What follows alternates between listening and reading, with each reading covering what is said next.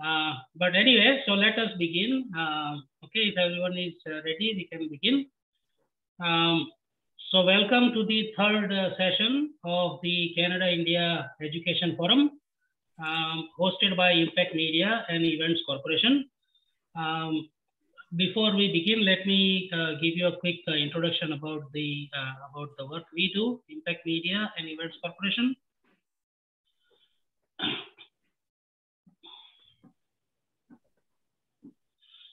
We are a media and events company based in Brampton, Ontario since 2002.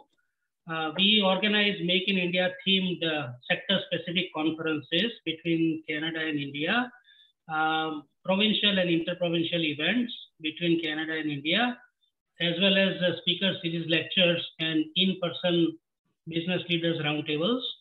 We also have a YouTube channel and a Facebook page for IMEC, where you can watch all our events and conferences, plus, of course, the Twitter, Instagram, and LinkedIn pages.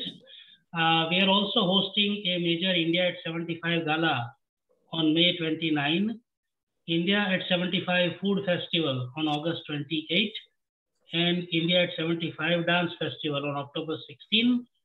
Soon, we are also starting business delegations from one Canadian province to another, and in the planning stage right now for 3 Canadian provinces before the end of this year. Cabinet ministers from Canada and India, senior ministers from various Canadian provinces, MPs, MPPs, city and regional councillors, high commissioners, ambassadors, and consul generals from Canada, India, and USA, presidents and CEOs of large companies, and prominent personalities from different sectors participate at IMEC events, both virtual and in person. So this is the third session in our Canada-India Education Forum, where we bring together Canadian colleges and universities, as well as other stakeholders in the bilateral education corridor. For more information or to join us as an annual partner, you can email me or just visit the website, imec.biz. So education is a very important sector in the bilateral corridor, with thousands of Indian students coming to Canada to study every year, generating hundreds of millions of dollars for Canadian colleges and universities and in the Canadian economy overall. Many of these students also stay back after their studies, becoming permanent residents and Canadian citizens. Coming to a new country alone for the first time in your life at a fairly young age can be a very challenging experience for most people. And the last 2 years have been very tough, especially for international students, because even after paying very high tuition fees, which are normally 3-4 times the fees that the domestic students pay, they have still been only able to take classes virtually, and in most cases did not get any break on their tuition fees as well. The sense of loneliness also, as many students live in basements, shared accommodations, with lack of proper facilities to study remotely, when you have 5, 6, 10 other students sharing their accommodation with not much privacy or a quiet time available. Lack of jobs and income due to lockdowns, etc., also resulted in severe mental breakdowns, depression, and in some cases, student suicides as well. That is why it is very important to discuss the issues and challenges international students face and what kind of support system is available at Canadian colleges and universities for them. We have several representatives from colleges and universities, educational institutions, as well as the Consul General of India to Toronto, to share their knowledge and perspective on this very sensitive issue. Before I begin and invite our keynote speaker for today, let me thank the IMEC sponsors, without whom this session and all our other Canada-India initiatives would not be possible.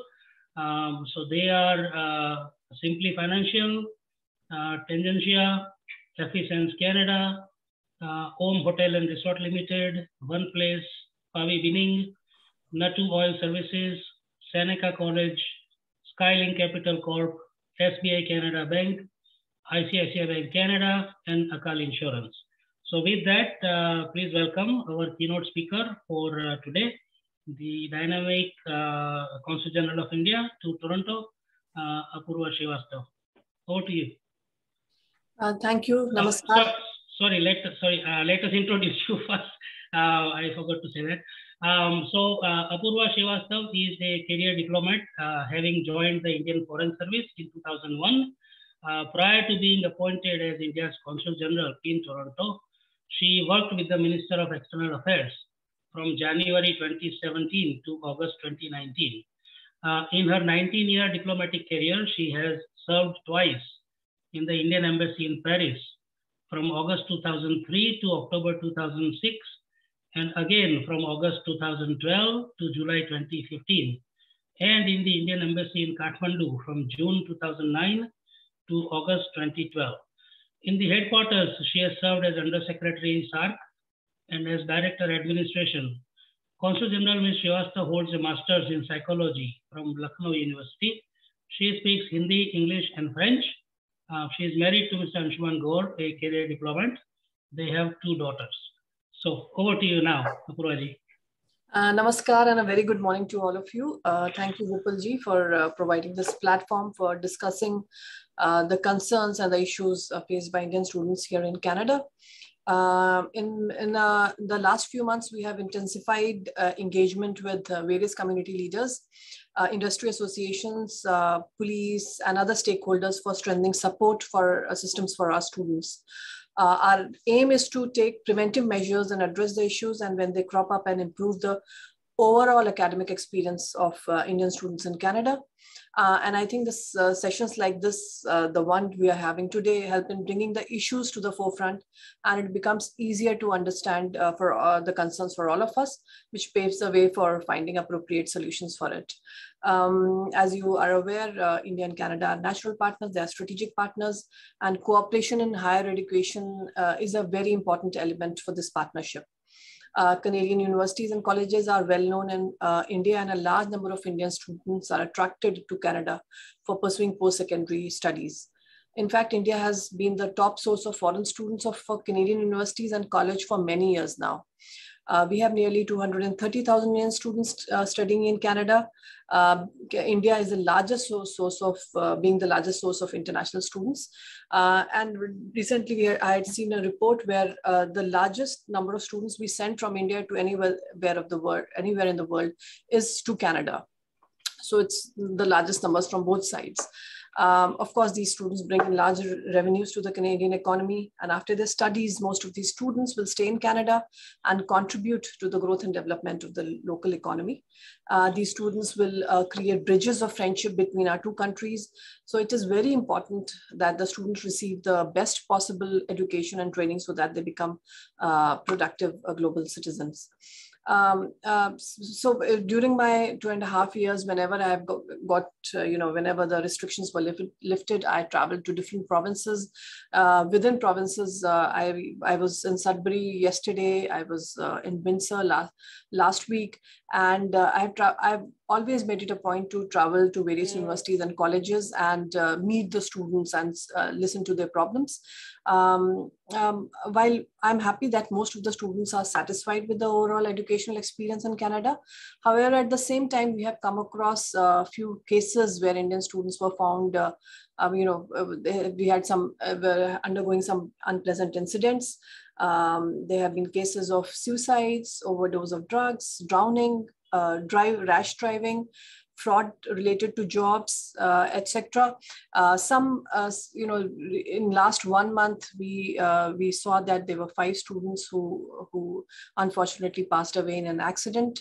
There was one student who was shot near the metro in Toronto. There was one student who drowned in New Brunswick. So this is in the last 1 month. So this is really heart-wrenching and very, very unfortunate incidents that we have to deal with. And Apart from that, as Vipulji said, that these students, when they come here, many of them after 12th, they are very tender in age, and they need a lot of guidance. In India, most of them have not worked. Not done household chores. Here they have to come, they have to study, they also do part-time jobs, they have to look after the house. So it sometimes becomes very stressful, and without your family, it can be really stressful. So number of students are facing anxiety and mental health issues, and really need appropriate guidance and support from all of us. And this has to be a overall approach. It's not one person can do it. Consulate, the local government, community organizations, all of us have to come together to create an atmosphere where Indian students may feel comfortable, and at least they provide platforms where they can talk about it. Given the increasing number of such cases, we have taken some proactive steps to rope in the wider community and other stakeholders to create appropriate support systems for ensuring well-being of Indian students. Sometimes, there are also cases where students are misguided by agents, and they were told that something else, they'll study something else, that about the environment of the country, but when they come here, it's a total different thing. So we have to be, taking into cognizance all these things as well. We recently, we already have a few brainstorming sessions and have come up with various suggestions to assist the students in making a successful transition to life in Canada. We are working on a coordinated and meaningful initiative that identifies and addresses the issues and equips the students to deal with social, culture, financial, and other challenges. We are planning to have a core team of volunteers dedicated to supporting students. These could be people from different walks of life with relevant experience in student exchange, engagement, and student service. We can create various communities to focus on employment and career counseling, health and wellness issues, including mental health, mentorship, and volunteering, and basic needs such as housing, food, transportation, etc. So in my interaction with the community, I have seen there's a lot of people who really want to volunteer their time, their money for these kind of activities. And what we aim to do is to bring kind of a semblance of bringing everybody together. So whenever there's some similar problems, people know that this is happening and they can help. I would like to avail myself of this opportunity to urge, all Indian students to really focus on their studies and avoid situations where they can find themselves on the wrong side of law.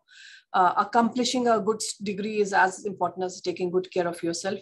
And if you find yourself in adverse situation, please reach out to us. We'll try our best to help you. Our consulate is your home away from home. We provide, of course, various kinds of consular services, which of course you will be needing. I'll request you to register with us and follow us on social media, and they are the most effective way to engage with the consulate. At the end, I really want to say that this is a whole community approach. All of us have to come together and create an environment where these students can flourish and bring out their best. I sincerely hope that today's session will stimulate more ideas that can be used to support the students.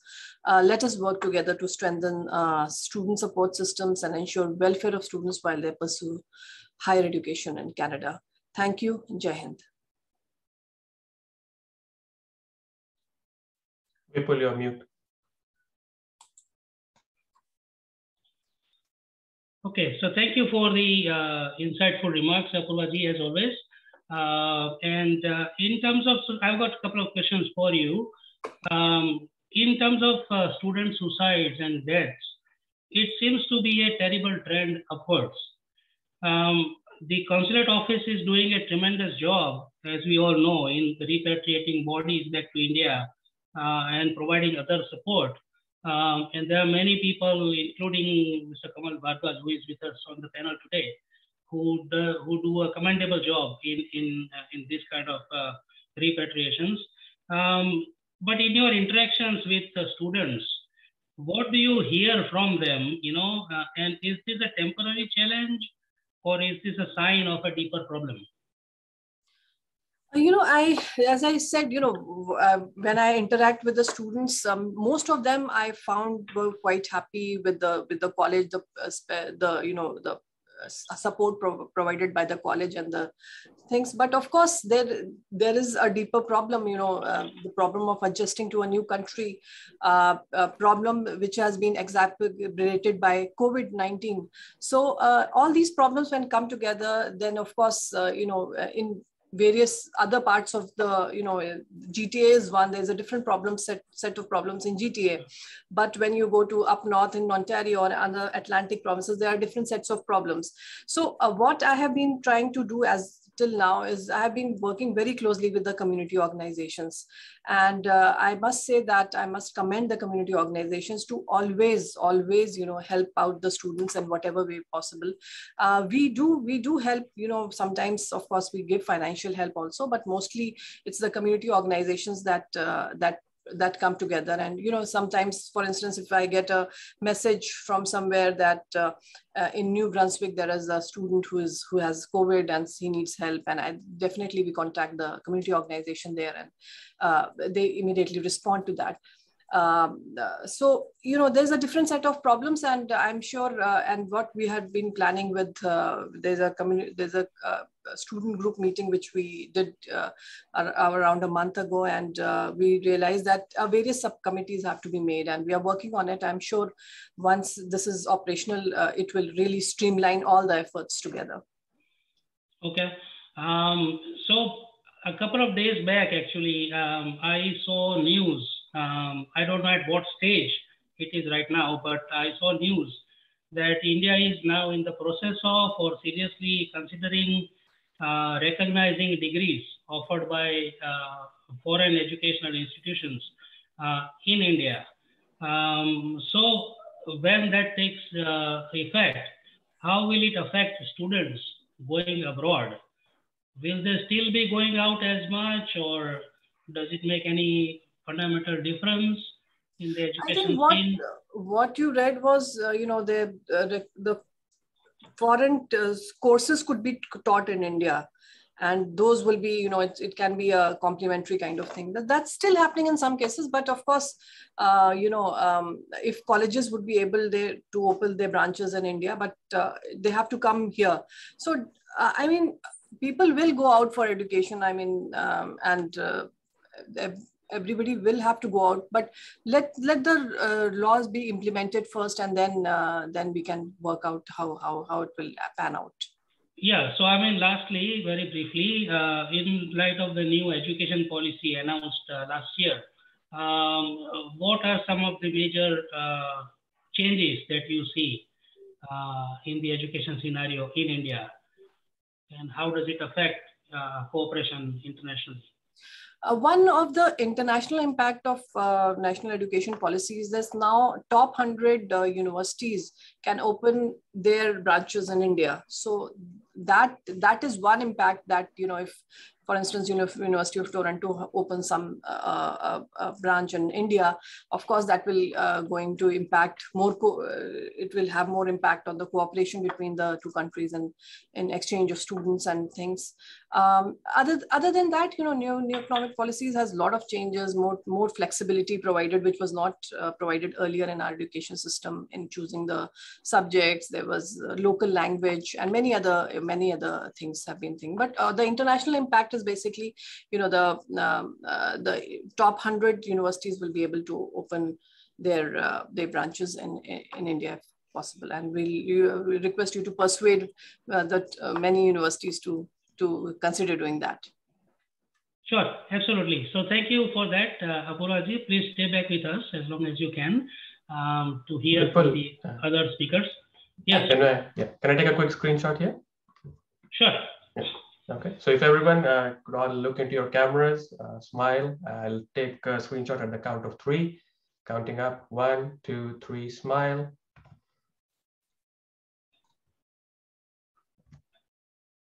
Okay, thank you. Thank you. All right.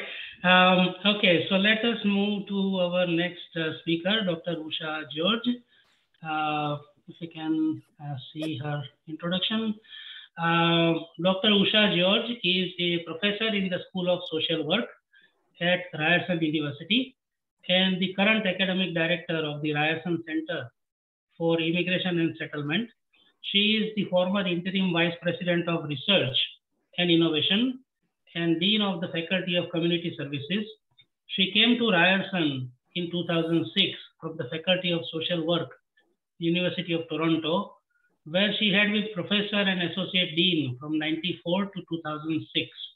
Dr. George's main areas of teaching, research, and professional activity are social work with diverse communities, newcomer settlement, and integration. Dr. Usha George immigrated to Canada in 1990 and worked as the executive director of the then South Asian Family Support Services in Scarborough and as the senior program director of Social Planning Council, Toronto. She has won several recognitions for her contributions in the field of education, including 2015 Errol Estwick Award for Outstanding Academic Leadership from Ryerson University. So over to you, Usha ji. You're on mute.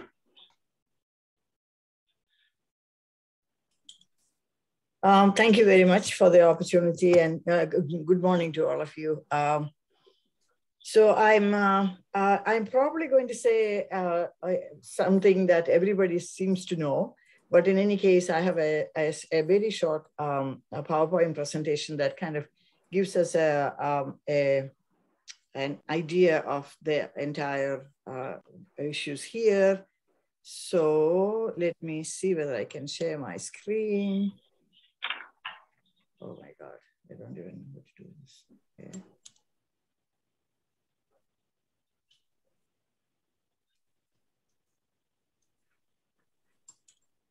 Sorry.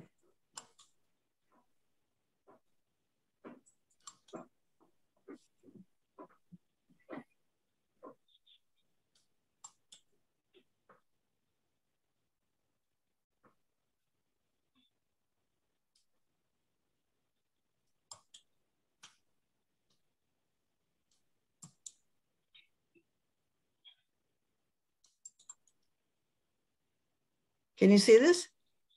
Not yet. I have to share the screen.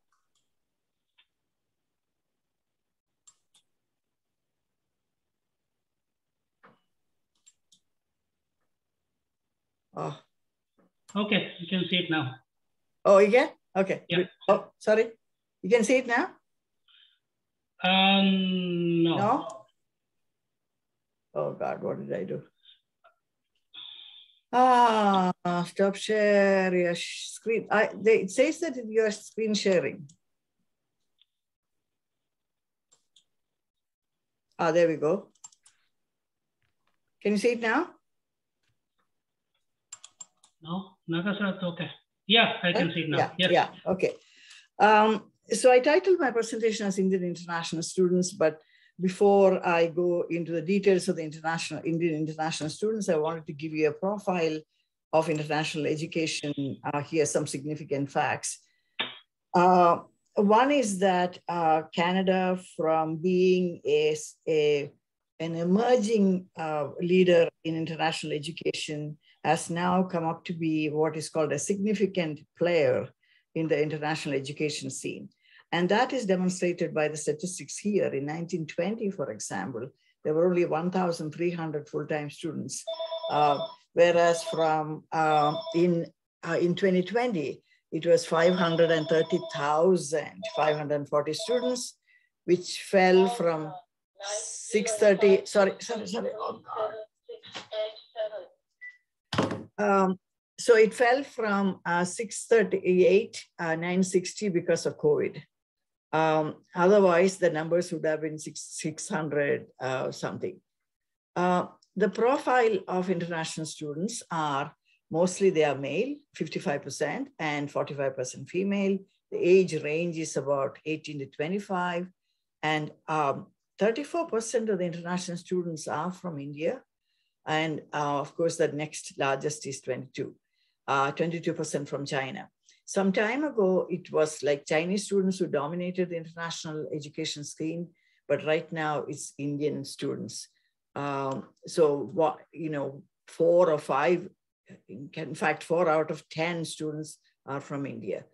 Out of which, if you look at some of the other significant facts, 46% of these students are coming to Ontario, and 22% are coming to British Columbia. And then the rest are distributed among other provinces in Canada.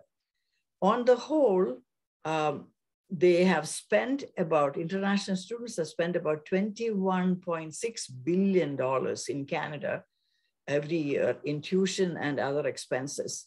And they have generated over 445 million in government revenue and created over 81,000 jobs. Now, these figures vary. A little while ago, I read another report which says they filled in 170,000 jobs.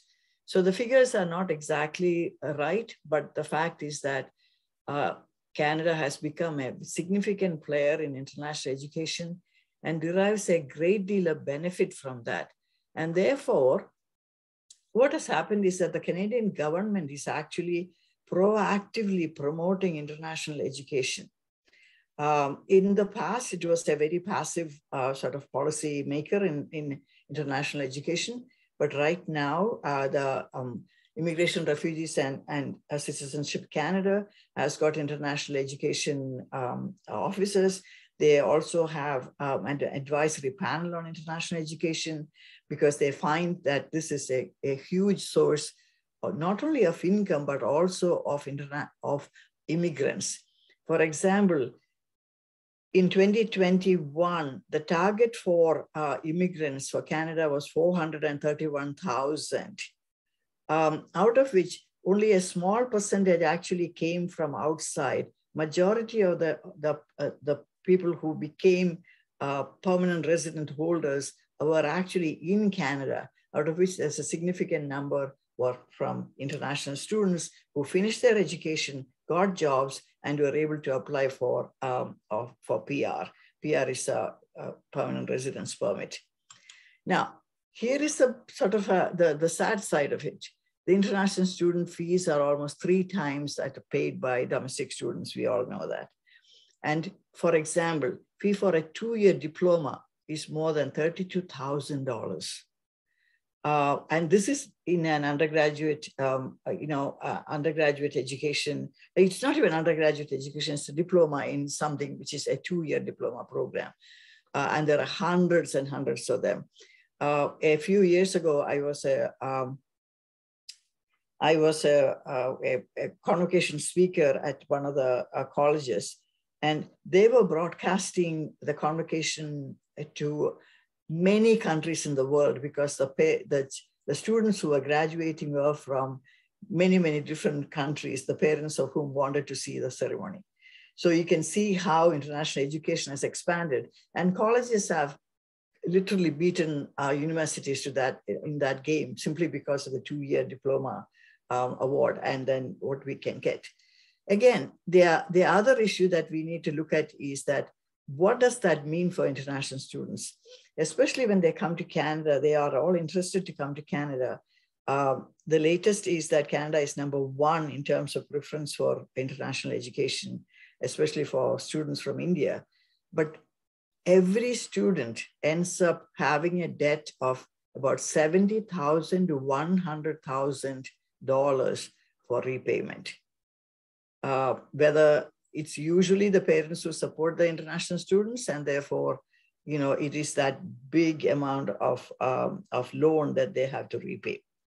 Now, when you come to international students from India, there are a number of issues that they face, which is not unique to Indian students, but they're worth pursuing for our understanding.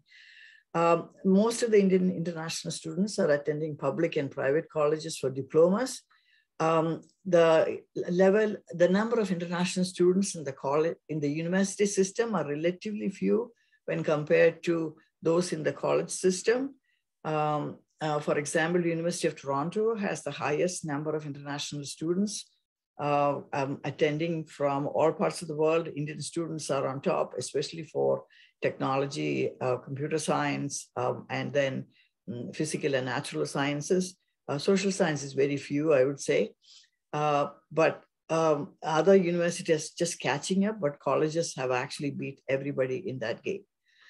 There have been a number of studies on Indian international students, out of which one that I'd like to mention is a study by Sutama Ghosh from Ryerson University. She's part of a bigger project.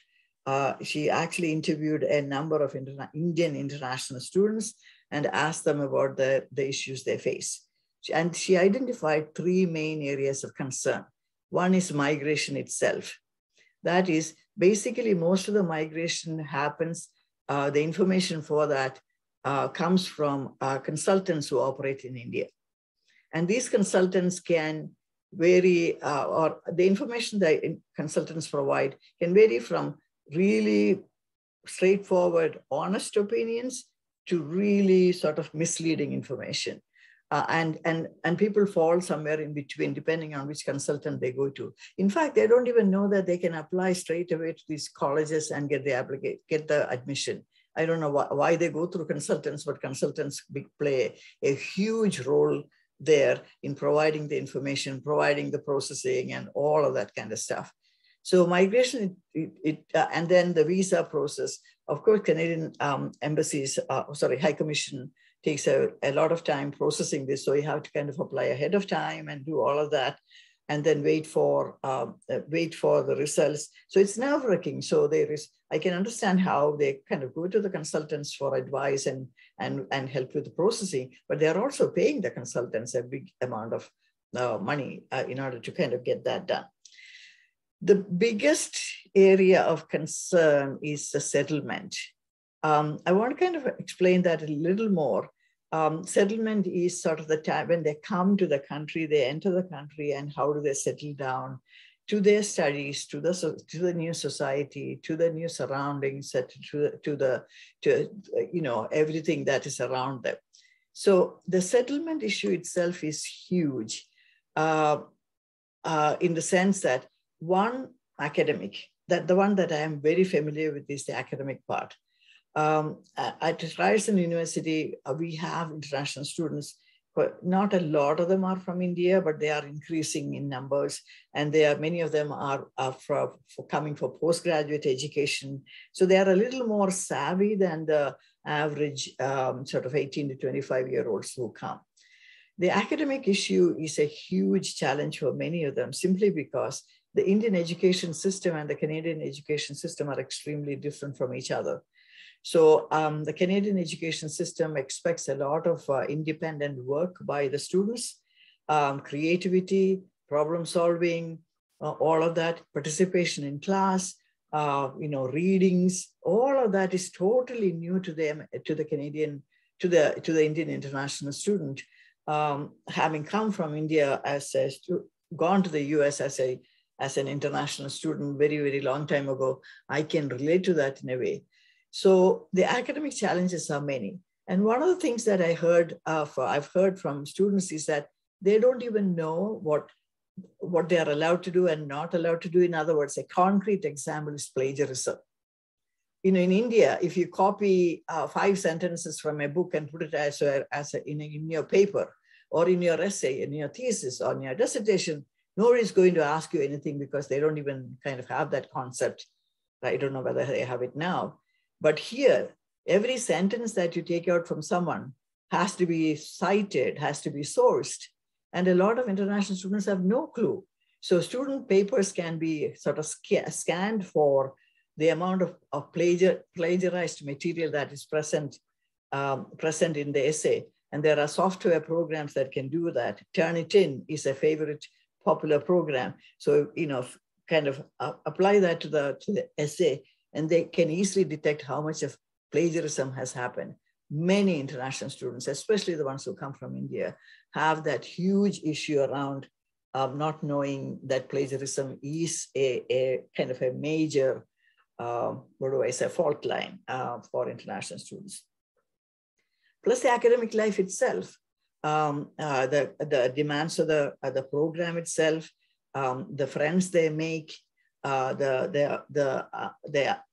reception they get in their classroom, their inability actually to open up and discuss the issues in the classroom, because many programs have got, or many courses that have got class participation marks. And if you don't say anything at all in the class, then you don't get any points for that.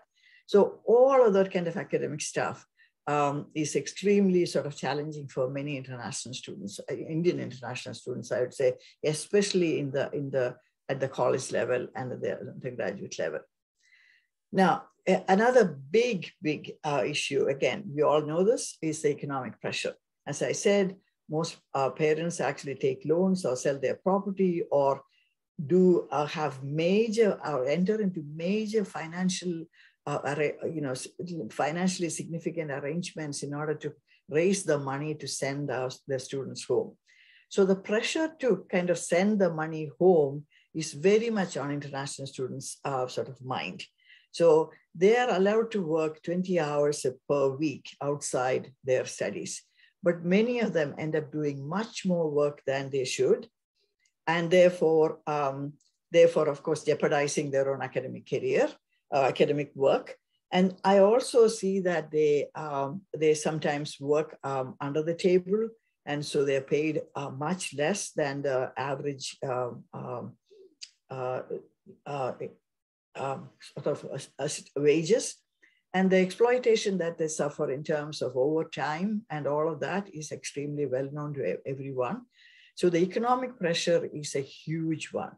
In fact, it has been also found that many of them are food insecure. In other words, they don't have enough money to buy food. And many of them talk about the fact that sometimes they skip meals, sometimes they depend on others, sometimes they kind of literally go, sort of food insecurity is what we call that. And then the third and the most important, third is the socio-cultural context and the issues there. You find that that international students, the international students have got lots of issues around the socio-cultural environment they're coming to, their modes of behavior, the ways of dressing, their conversation, and then, basic things that Canadians take for granted. The international students have to learn that social context and have the skills to sort of adjust to that. For example, I'm just giving a minor example. Say, for example, in a classroom or outside the classroom, a number of students are having a conversation, a mixed group of students. In Canada, people wait for the other person to finish before they jump in with this conversation, with their points of the conversation. Many international students do not really follow that or even understand that. They just, sort of kind of jump into the conversation, and sometimes that is seen as rude. So something which is so natural to them is now kind of defined as rude by their classmates. And then I've had a number of students just defended a student, an African student of African origins, just defended his PhD thesis on international students, especially coming from West Africa, Ghana, and Nigeria. There also the whole issue around the socio-cultural acceptance that the students get, or the lack of acceptance, is a huge issue. And along with that is sort of the discrimination they face. And many of them really don't realize it's discrimination, and some of them do realize it's discrimination on the basis of color, on the basis of language ability, on the basis of accents, but they all kind of experience that. Now, the third area of major struggle for international students is service provision. What do they get? What can they expect from their institutions and society at large? Now, the institutional context is an interesting one, simply because now almost all universities and colleges have got international student offices. The issue is, and they have counselors, they have all kinds of people who can help them.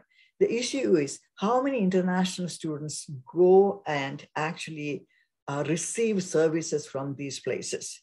And do they do enough of an outreach to the international student community, particularly on the basis of their nationalities and so on, to offer culturally and and sensitive kind of services or even advice to these students. So that is a major concern. So having services itself is not enough, but outreach and actually reaching out to people who are in difficulty is the most important thing.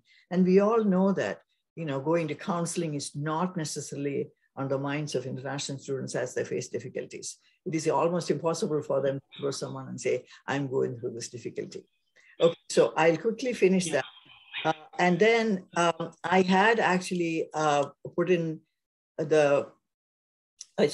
so then there is this big gap between the students' expectations and the reality of what is happening, resulting in a number of acculturative stress symptoms and failure to achieve their objectives.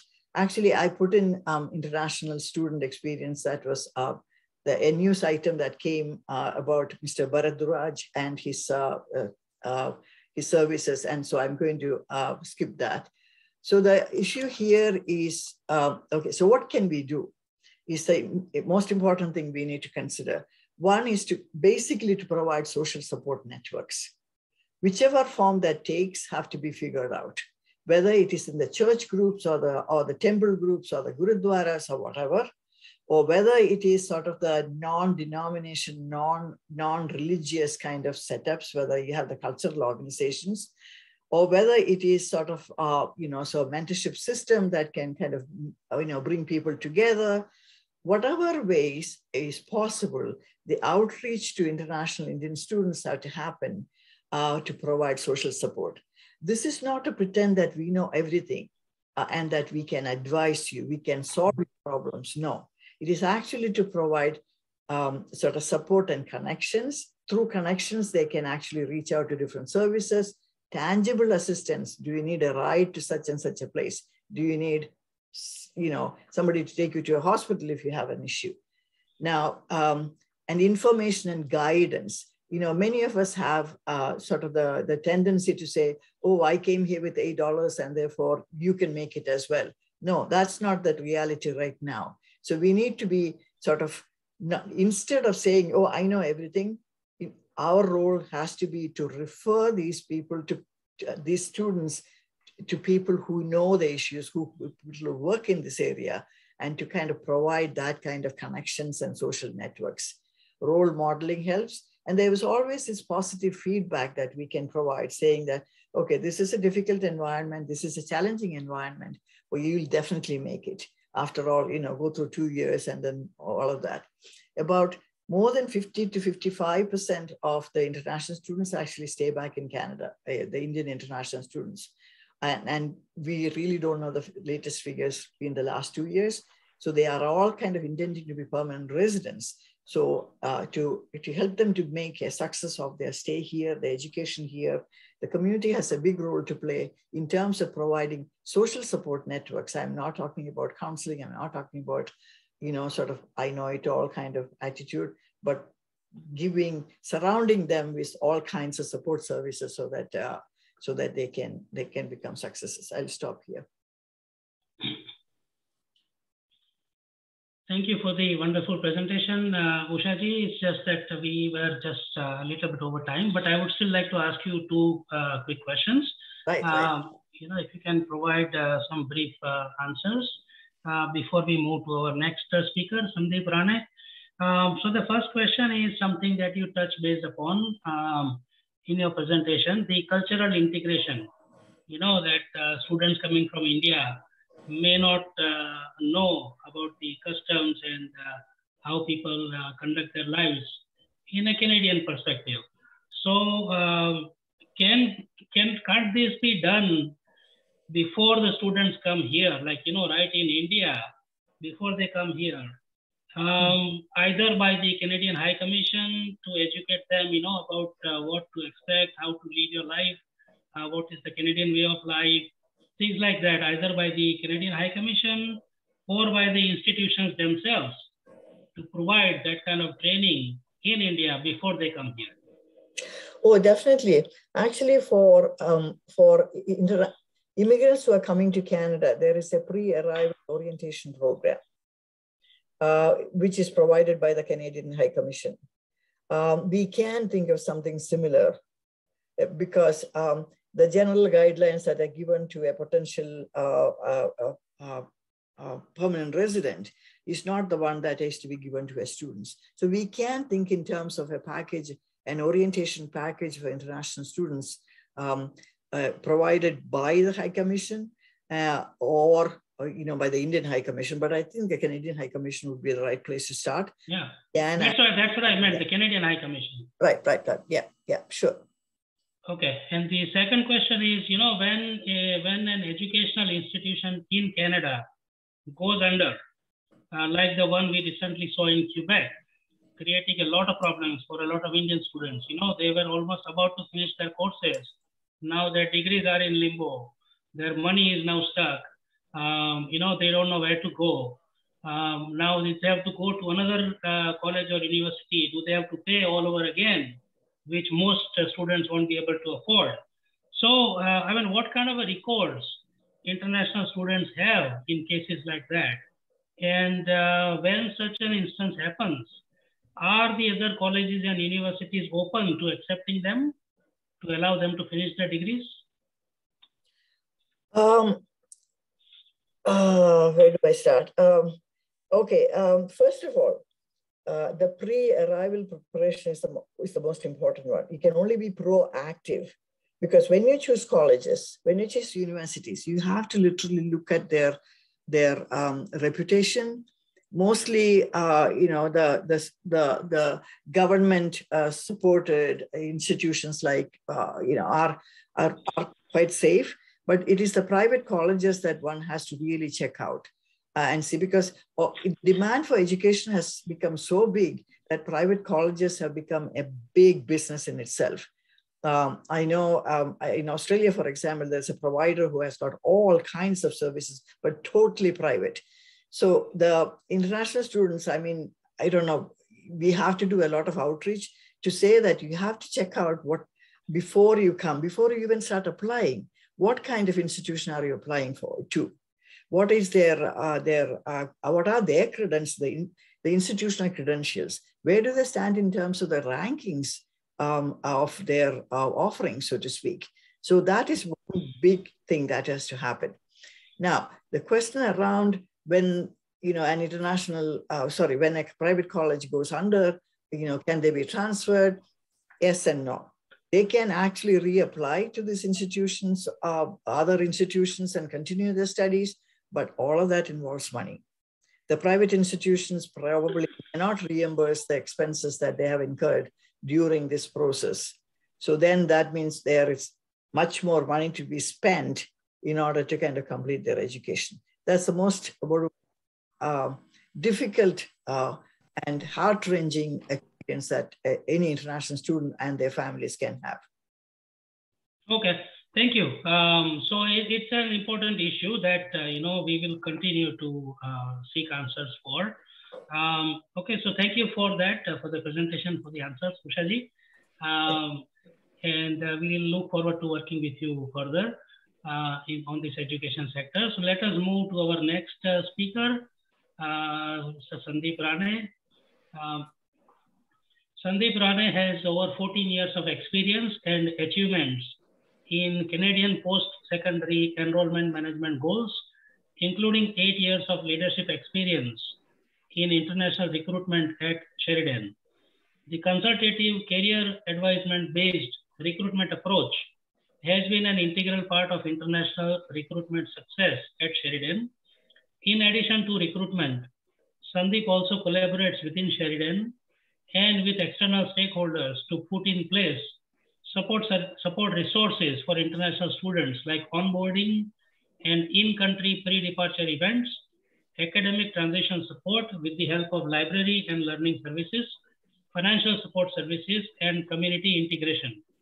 With a career spanning 2 decades, both in public and private sectors within Canada and India, Sandeep has built his expertise in consultative sales, relationship management, business development, and partnerships. So over to you, Sandeep. Thank you, Vipulji. Namaskar, everyone. Sorry, I'm having a little bit of technical issue here, so my laptop camera is not working. I don't have any formal presentation as such. What I wanted to do was more of a descriptive, interactive session. I see Naga from Seneca here with us today, so he can definitely join in. A couple of things and mostly broadly when I'll speak, I'll keep Sheridan context at large, but we'll try to expand on international Canada-wide experiences of students as well.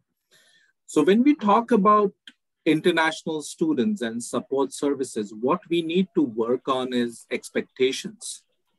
And the expectation starts from the get-go when the student sends the inquiry or expresses the interest in your program at institutional level. Identifying whether you are a right fit for that student or whether the student is right fit for you. Identifying what their career aspiration is, what is their motivation to come to Canada, what is the support system within India and within Canada that the student has. These things need to be explored, and the support system will start here. Most like all Canadian institutions and global institutions have identified this issue and have started putting up in-country representatives who are directly placed by the universities and colleges in India. So that is happening. So that's one thing that is going on. Seneca has an international team in India. Ryerson has, or rather was looking for an international representative to be placed in India. All other major universities and colleges have the in-country representatives in India. Sheridan has 2 in-country representatives in India, one who caters to the northern and eastern part of India and one who looks after the southern part of India. So the students have that access of real-time communicating directly with a university representative to get that information, to reach out and ask questions. So that facility is there. And as we progress towards from the application stage to the fee payment stage, there are pinpoints or milestones at each level where the students are kind of provided the support, the information, the lookout that they require. Usha ji brought up a very good point over here about pre-departures. Are we really preparing students for transition or their studies in Canada, whether it's academic, whether it's social, whether it's mental health issues related? So Sheridan has been doing pre-departure events since probably 2012, when our numbers were probably around 500 international students per intake. Today, we have close to 2,000 international students per intake coming on. So before COVID, and we are actually planning our pre-departure for the fall intake right now. That's going to happen probably in July. We do our events in country in cities like Delhi, Jalandhar, Ludhiana, Chandigarh, Ahmedabad, Baroda, Mumbai, Kochi, Trivandrum, Chennai, and Hyderabad. And close to 800, 900 students attend these events in person, along with their parents. So it's not just the student transition that we work on our pre-departures, but also extending that support to the parents. Because at the end of the day, every parent, whether they are in India, whether they are in China, Australia, or even Canadian parent, they need to know that their kid is going to be taken care of when they're going far away to study. So that's a crucial component. What I feel is, compared to universities, colleges have been ahead of the curve in these kind of activities, because India has largely been, till last few years, dominated by the colleges with the 2-year programs, with the 2 years and the 3-year diploma programs. What the mentality in the past years for students to choose the diploma programs was return on investment. Rather than investing in a 4-year university and spending close to 120,000, considering the tuition and the living expense, for a student who's looking at an ROI and a parent who's looking at an ROI, it makes economical sense to come for a 2-year diploma program, get 2 to 3 years of work experience, become a permanent resident, become a domestic student, and then come back as a diploma degree pathway and complete their degree. And as a domestic student, so the investment on getting a degree is far less. So that's a different context that we can talk about. At Sheridan, we actually have set up an entire journey map right from the student applying to Sheridan till they register. That is the first slab or the first stage of building up student experience. Then we have something called as first year experience. So every student, whether they're coming for a 2-year diploma, whether they're coming for a 4-year degree, or whether they are coming for a 1-year postgrad certificate, there is a nurturing of what we call a first year experience, so FYE experience. And there are series of sessions, communications, interactions inbuilt throughout the year to help them with the transition. So whether it's an academic. So Usha ji again brought a fantastic topic about plagiarism and academic integrity. So imagine a student who for last 14 years, 16 years, 12 years has been used to a certain academic delivery mode, expecting them to change it overnight. It's a tough call. So whether it's plagiarism, whether it's referencing, whether when you are doing presentations, right? So those kind of training pieces, we actually have a setup, a learning module called as an academic integrity, where the students right from the stage of registration till the first month of their classes or the first term have to go through that process of understanding what does referencing actually means, what does academic integrity means, what does plagiarism actually means. We have students who are probably doing group study, group projects for the first time, and they are expected each one to individually submit their assignment, though it has been worked as a group, and to understand that concept for them can be daunting at times. So doing that. Then apart from that, we also have financial resources, on-campus jobs, scholarships, funding availability, payment plans for the students to address the financial resource availability for the students. The biggest challenge what we face, and my counterparts might help me on this one, is what we need to get out of this psyche is not all Indian students are same. Not all Indian students have the same requirements, right? A student coming from Punjab or Gujarat has a different set of support system. And again, this is in Sheridan context because we are in Brampton and Mississauga, which has a very strong South Indian, Punjabi population. So for these students, the network, the support system within the community, the contacts and connections are already there. Our biggest challenge comes is to identify students who are coming from Odisha, so students who are coming from Assam, the students who are coming from Pondicherry, students who are coming from Daman and Diu. How do we get them into that community integration mode? So we actually have a student-led initiative, which is Indian Student Association, ISA. This is a fully Indian student-run body They have their own election system. They have their own mechanism system. Their role is to integrate all the new coming students into a Canadian setup. So whether it's taking them for a 2 days trip to Montreal, or taking them for a Winterfest in Quebec City or Ottawa trip, all those pieces, as simple as taking them for what we call, oh my God, I'm forgetting the ice hockey game, a hockey game, because that's something which is a big thing. We also have,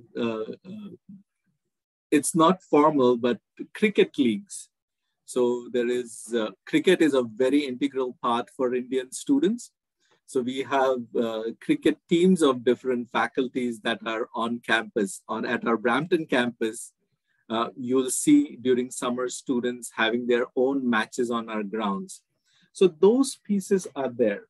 What needs to be done is working with students to make them realize that the services are there for students. All they need to do is ask. And this is what we cover in each our sessions, whether it's a pre-departure, whether it's an orientation, whether it's international festival. To tell the student that if you don't ask, the answer is no. To give you an example, so during pandemic season, I'm sorry, season is a wrong word. During pandemic, we had a high number of students who were in Canada, who were registered in programs, doing their programs online. And Sheridan had put out bursaries for students who were finding it challenging to have their, off-campus jobs and to pay for them. So institutionally, Sheridan had set out some money for these students to apply for those fundings. It became so daunting that the team had to reach out every student by call and asking them to apply for these kind of funding, because students are not in habit of checking out the emails that are coming to them. Until and unless someone is providing them with information, it's becoming a lot more daunting. And again, I'm generalizing this. It's not happening with every student. With all the challenges that our international students face, what I'm proud to say is Indian students are graduating with higher grades. They are becoming valedictorians of their classes. Indian students at Sheridan are getting nominated for the Co-op Students of the Year. They are getting selected as Co-op Student of the Year in Ontario. So there are a couple of pieces here then to reaffirm. Resources throughout institutional level are provided. Some institutions, some colleges and universities may be ahead of the path. Some may be just ramping up because they are now seeing the influx of Indian students. But overall, the pieces are there. Probably more integration and communication is required. I'll close with that. If you guys have any questions, any comment, I'll be happy to take that. Sure, absolutely. Most of my life, I have been a media person, a journalist. So even if you wake me up at 2:30 at night, I will still have a few questions. Absolutely, perfect. All right, so 2 quick questions for you. Yes. First is now that this term is almost now over, and we are now looking at the fall semester. Yes. So are we still looking at the hybrid learning or completely remote learning, or now completely back in class? So that's our biggest challenge that we have to face right now, because IRCC has allowed online remote learning only till 31st of August.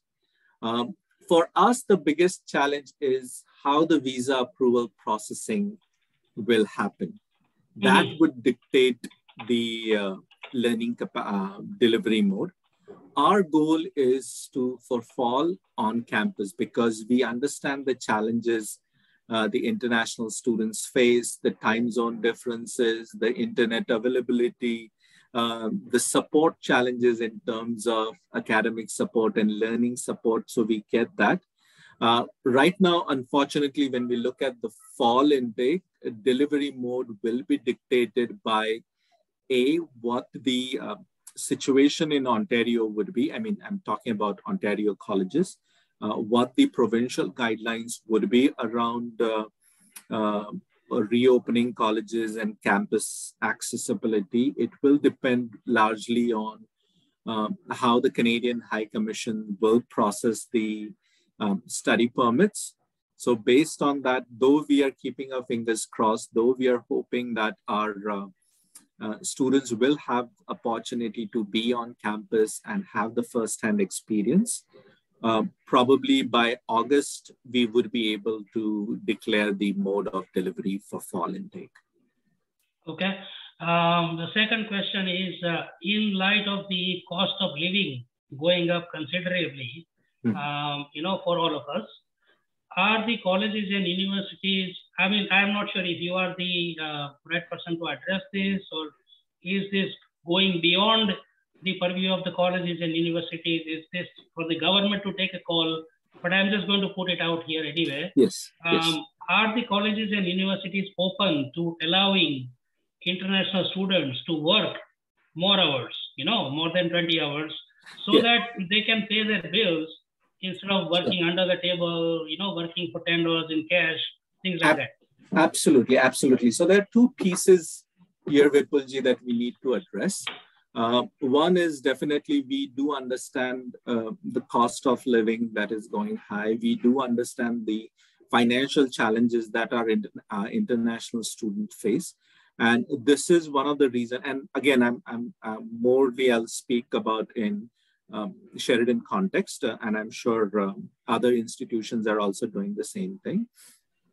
Sheridan has actually put in place a scholarship for all international students across the board, whether they're coming for a diploma program, whether they're coming for a degree program, whether they're coming for a postgrad program, they all get $1,000 scholarship. We also have instituted special scholarship for Indian students coming for specific programs. So for those programs, the scholarship fund has gone to $2,000. We have also expanded the on-campus work opportunities, the work for learn opportunities for international students. So the 20-hour work week that you're talking about is off campus. Yeah. If a student is working on campus, then they have extended number of hours.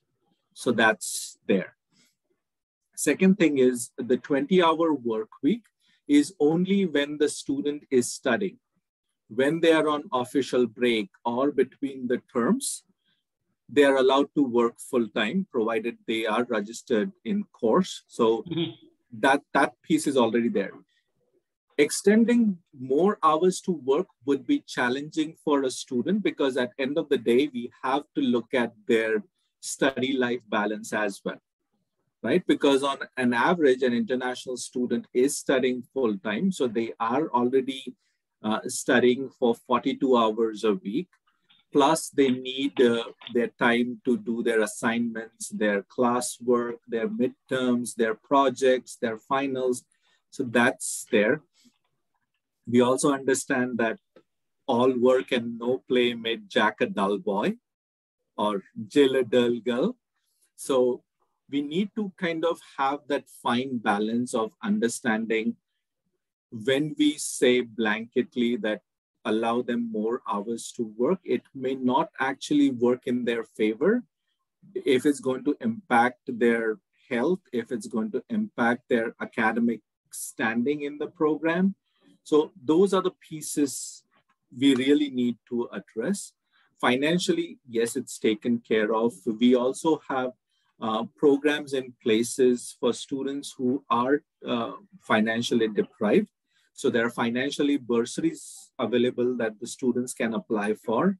There are payment plans that the students can apply for. So institutionally, there are many pieces in place But as I said, if you don't ask, the answer is no, right? Sure. So yeah, the student needs to come forward.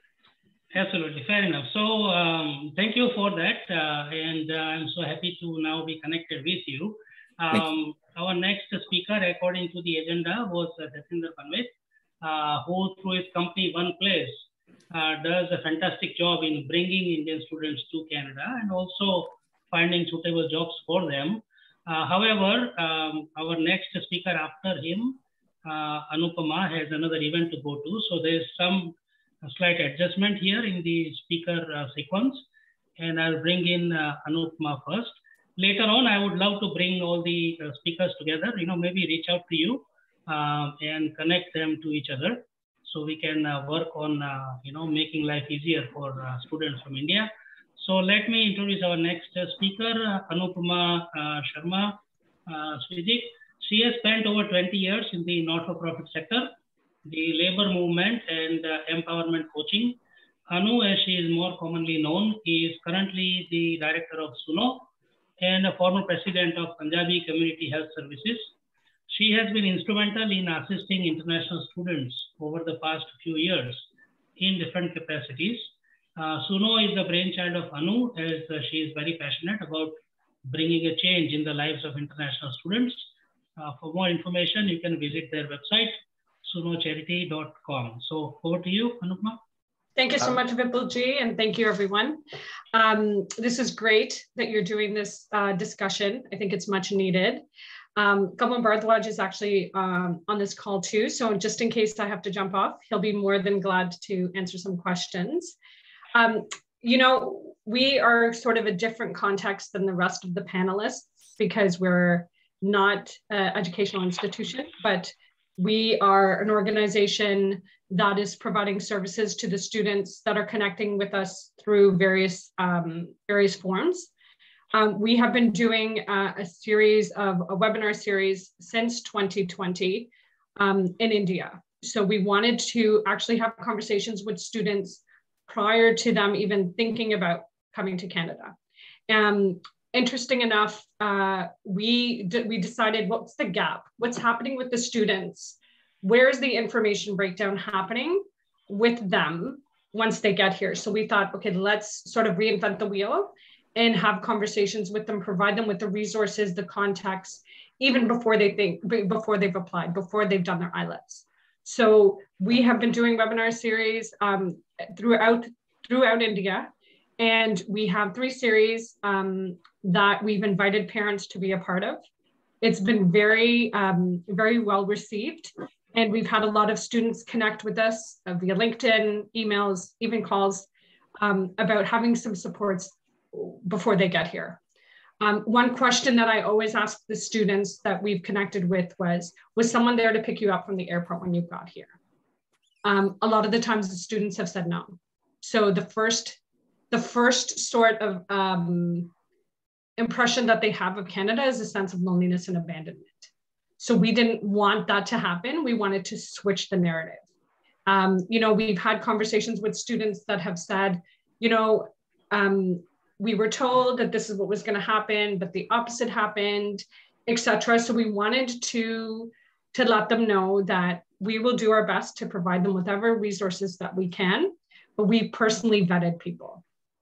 We don't want students to get the wrong impression, to think that everyone is sort of there to take advantage of them, to manipulate them, etc. We want to make sure that we're aligning ourselves with folks whose heart's in the right place. Oh, sorry. It's my Bluetooth. Can you hear me? Yep. Yes. Okay. So, I do appreciate hearing some of the panelists speak. Like Sandeep Ji from Sheridan, we've also documented the student's journey. And, I feel like we're all doing a lot of the same work, but we don't get opportunities like this to connect with one another. I do give credit when credit's due. When people get to know me, they'll know that I do this quite frequently. I had the pleasure of connecting with Tamara at the beginning of the year when the Consul General of India had put together a similar sort of discussion. Since then, Tamara and Cestar College is the first college to get get and understand the work that Sunoh is doing.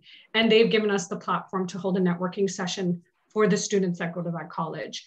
So I do want to say that, you know, we've been trying to connect with the community as a whole since 2019. And a hats off to Tamara and Cestar College for realizing that the work that we're doing and to realize the impact that for the students. Since this connection, since I've had a chance to connect with the students there, we've been giving them mental health counseling, we've been supporting them, just even having a familiar space or a friendly person to talk to or a text on the other end makes such a difference. And, you know, we as Sunoh came together because we started to realize that some of the students were falling through the cracks. And unfortunately, the reason why we came together was because of the mental health issues that were happening within the students, the addictions. And Kamal is the owner of Lotus Funeral Home. So he's had the unfortunate role of having to do the funerals for these students. So we wanted to make sure that this doesn't get to the point where we are having this conversation more and more about these suicides happening. So we want to prevent it. Vipulji and Tejas, you know, this sort of conversation connects us with folks, and it's in a way that we don't get a chance to, and especially with the virtual world.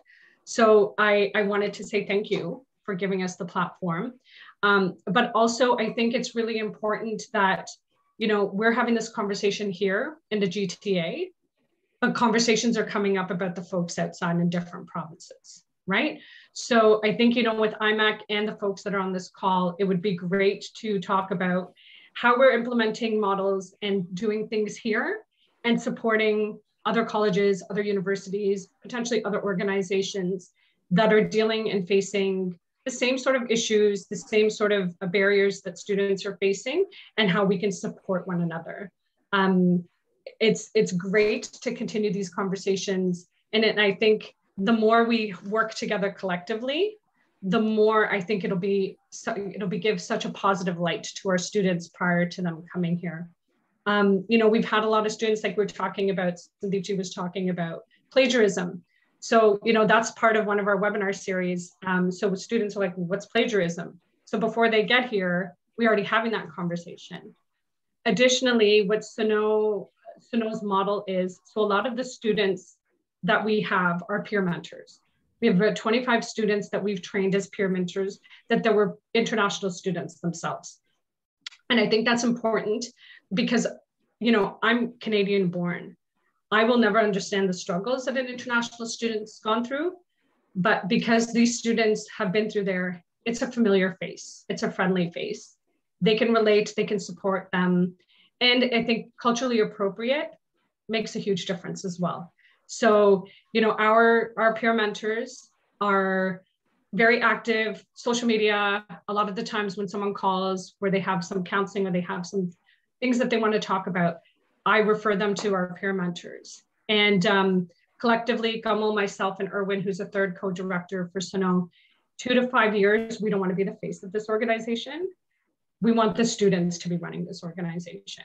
And I think for the future cohorts, the future years, and the graduates of the different colleges and universities, these students will at least have a broader sort of camaraderie and connection with the community.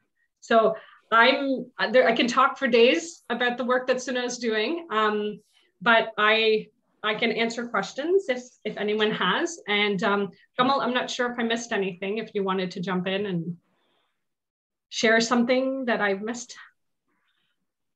You know, there are many things that we didn't really we talk about education, but the international students and that, but there's a lot of things that like human trafficking.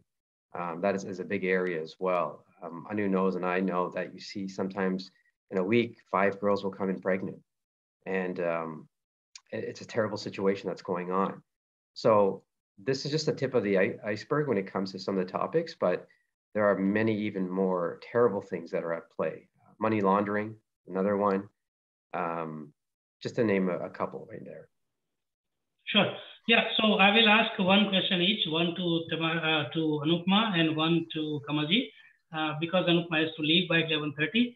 So Anupma, you work extensively on issues like abuse, exploitation, etc. as Kamalji just mentioned. Do you see the situation getting better now because of more awareness on it, or the situation becoming worse because of the pandemic and the financial challenges that the students face?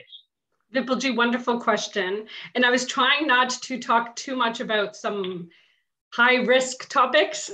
So, you know, I feel like it's getting worse, to be quite honest. And you financially, the pandemic, but also I think there's another component that I sort of touched on, but I'll be very transparent, that I feel like the work that we're doing in tandem to provide support for the students, but also provide awareness for the community. Yeah. So a lot of the community might not be aware of the sex trafficking, the human trafficking, and all these other things that are happening. So we're doing this and maybe ruffling some feathers, but I feel that because of the pandemic, a lot of the students, and I'm not just going to say female students, but male students too, are trying to figure out how to make ends meet, right? We know that 20 hours isn't enough off of campus. So I feel that a lot of these issues that are affecting them are getting worse. And, you know, during the pandemic, a lot of the students, some I know that graduated without having to step foot in a class.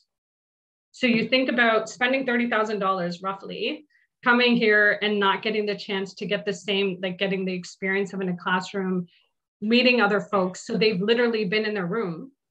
And the only people that they're connecting with might be their roommates or other folks. So now that, you know, campuses are opening up, now that people are interacting, I feel like the mental health conversations are not going to happen as often because they know that there's resources to help them. But I feel that the conversation needs to happen about which culturally appropriate services are there for them, right? So campuses, colleges are doing a fantastic job. But I feel like the conversation might happen, are they culturally appropriate? Are they speaking Hindi, Punjabi, Gujarati, whatever the languages are? If they're not, how can we kind of form allyship with organizations that are doing that, so these students know that there's people helping them to get out of these issues that they're facing? Okay, so thank you for the fantastic work you are doing. It is much needed and is extremely helpful actually. You know, people who do not face these issues will never understand how important this kind of assistance is. People that do actually need this kind of support will absolutely thank you for their life, for the assistance that they are getting from you. So we need more people like you, and thank you for the job you are doing. And Kamalji also. Kamalji, my next question is for you as part of, I can see Tamara, endorsing it. Kamalji, you have been part of Sunoh. You have been supporting this, help and other assistance. And through your Lotus Funeral Home, you have also been providing the funeral services. You have been working extensively in repatriating bodies of Indian students who pass away here back to India. In terms of the impact on their families back home, who may have borrowed huge sums of money, mortgaged their houses, their farms, do everything possible to send their son or daughter here. So in terms of the impact on their families back home, can you help us understand, this process and the challenges that you face, their families back home face, and the support the community provides in situations like that? Well, it's very tragic, obviously. To give you some stories, for example, the impact on some of these families, and this is getting very common. And this was sort of the tipping point why I wanted to, work with Sunoh and to get this organization going, was when there was a case where there was this family and their loved one passed away, and unfortunately was suicide. And the parents, who were very elderly, went actually on a hunger strike. They did not want to eat anything until their son arrived back in India. So, and we are pleading with the family, don't do that, because it can take a number of days, and we don't want anybody to go through something like that, because that's going to obviously make them go through, physical hardships to go on a hunger strike until their loved one comes. So imagine, putting yourself in a parent situation, losing your child, and they didn't believe that was their child until they came and they saw it, and that's why they didn't want to eat anything. So the challenge is to get them there quickly as possible. So if something happens on a Friday night and the government offices are closed and they can only open on Monday, so we've lost already a couple of days, right? Because there are provincial governments involved and getting certain documentation. And I thank you for all the work that the Indian Consulate Office does, because they facilitate the documentation as part of the process as well. And they work very quickly, efficiently to help us along the way. But there's different government agencies in Canada involved, and all this does take time, right? And we have to book flights and so forth and that. So the challenges for the families is just the waiting of that.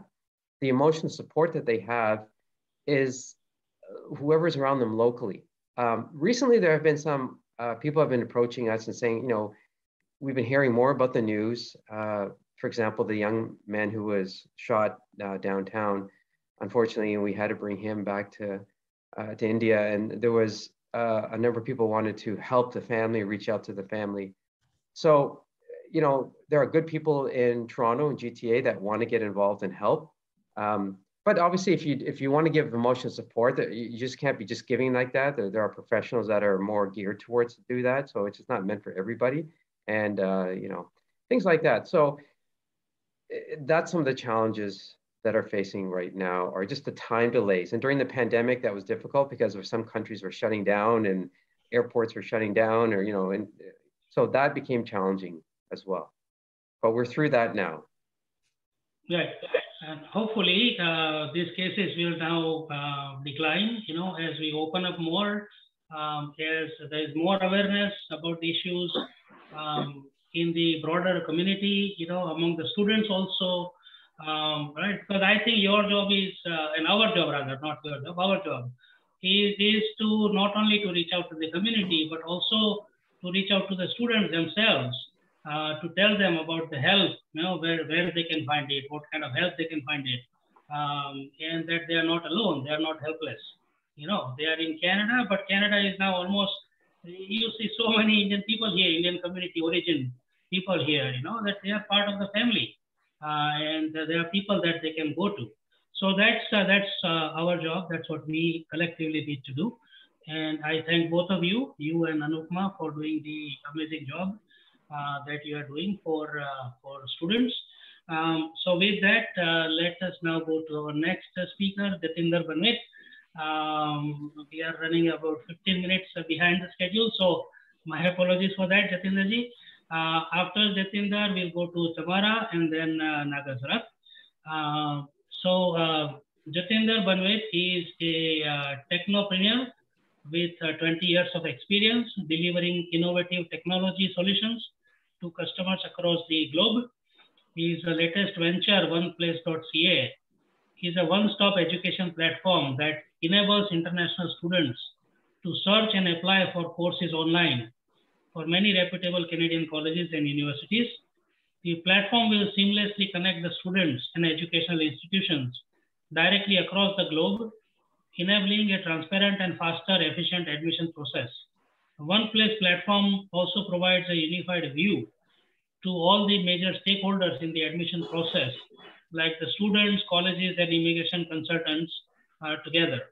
One Place also offers job placements for qualified students through their in-house recruitment programs.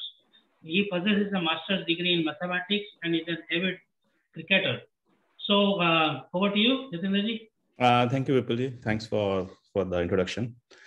So I have, I think, 10 minutes, so I will try to be on point as much as I can. So One Place, as everyone knows, what are the issues we are facing, whether it's Usha ji mentioned, whether Sandeep, Rane mentioned, whether Anu ji mentioned. So everyone, I think we know what are the main issues we are seeing, from day one, when the student starts journey from India or from any other country. But the question is that all those issues are there, but how we can solve those issues? We are discussing about, these issues are there, but how it can be solved one by one. Are we doing enough to solve those issues? As an edtech company on our side, we can do, certain portion, we can smooth the journey of the student from day one, to give the right information to the student. If he needs to come to the Canada, we can give the information about courses, we can align what courses they need to take, and what, skill set they need to be aligned down the road. So we can give all that information, and we are doing that one as, free of cost. We're not charging any cost to any of the students in India. But the thing is that while coming here, as I mentioned, there are Usha, you mentioned 3 different points, right?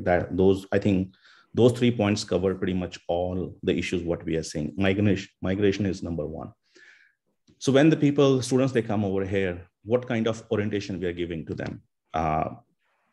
Pre-arrival orientation is good. You will give once, and yes, they complete it. But if you look at in marketing perspective, if you need to sell anything, or if you need to show to someone, you need to show those seven times that similar thing, so that a person will remember, hey, this is what I need to do, or this is the brand, or this is the marketing we need to do. We are also in job placements, as I mentioned, in my portfolio. We work with a lot of banks here, and they have a kind of rule or restriction, you can say, that every month their employee has to go through a laundry act, or they have to see what they cannot do or what they can do. So there's a kind of orientation program for each employee, for each, in different banks. I think similar thing we can do. We are saying, Consulate General is doing, or Canadian High Commission is doing. I think colleges can take that one step further, that rather than doing the pre-orientation, along with that, they should do some kind of, a compulsory course for them, or compulsory training for them once a month or once a quarter. Hey guys, you need to go through. If you won't pass it, you can't move on. Even in Canada, if you look, even if you do any courses, if you do anything, they will give you a kind of a pre-test. Guys, do this one. If you don't know, you need to go back and refer, those points. So I think that will help big time to the students, that actually how they can, after the migration, how they can be a part of the, culture, and Canadian culture, what they can do, what they cannot do, just to remind them again and again. See, they, as mentioned, they are, they're coming in very such, tender age. You need to remind them, guys, this is what needs to be done. This is the way it is. So if you remind them again and again, every month as a part of their, curriculum, I think they will adapt that one very easily, rather than just doing in the, first time, or, before the arrival. That's one aspect. Second aspect is, you mentioned about the mortgage, right? A lot of people are selling their lands in the back home, and they're giving that money so that the students or their children can come. As I have another suggestion for ICICI Bank, that they are internationally recognized, right? Why can't they come up with such, a kind of a loan program for those students in Canada? For Canadian students, we have an OSAP. Recently, a company called Sophie, they launched in the US. Government is also sponsoring in the US for students to give them a loan. So Sophie is a new company which they introduced to give a loan to even international students also. So similar thing can be done, I think, in Canada through ICICI banks, or some international banks, through international banks, where they can actually come up with the option. Although they have the collateral back home, they know they have this kind of, money available. So at least based on that, they can give the loan over there. So they don't need to sell it right away in India, and they don't need to give that, big amount of money right away in the first place. So where they need to, again, they need to struggle. So when they sell their property or those things, then the students, whoever is coming to Canada, pressure is on him that how he can recover that money and send it back. That's why students are doing a lot of random jobs. 20 hours is perfect, time that you can do the most. But most of the students I have seen, they are doing 20 hours legally, but they are also doing a lot of illegal work on cash. Because they can't meet their both ends, and they have to send the money back to India.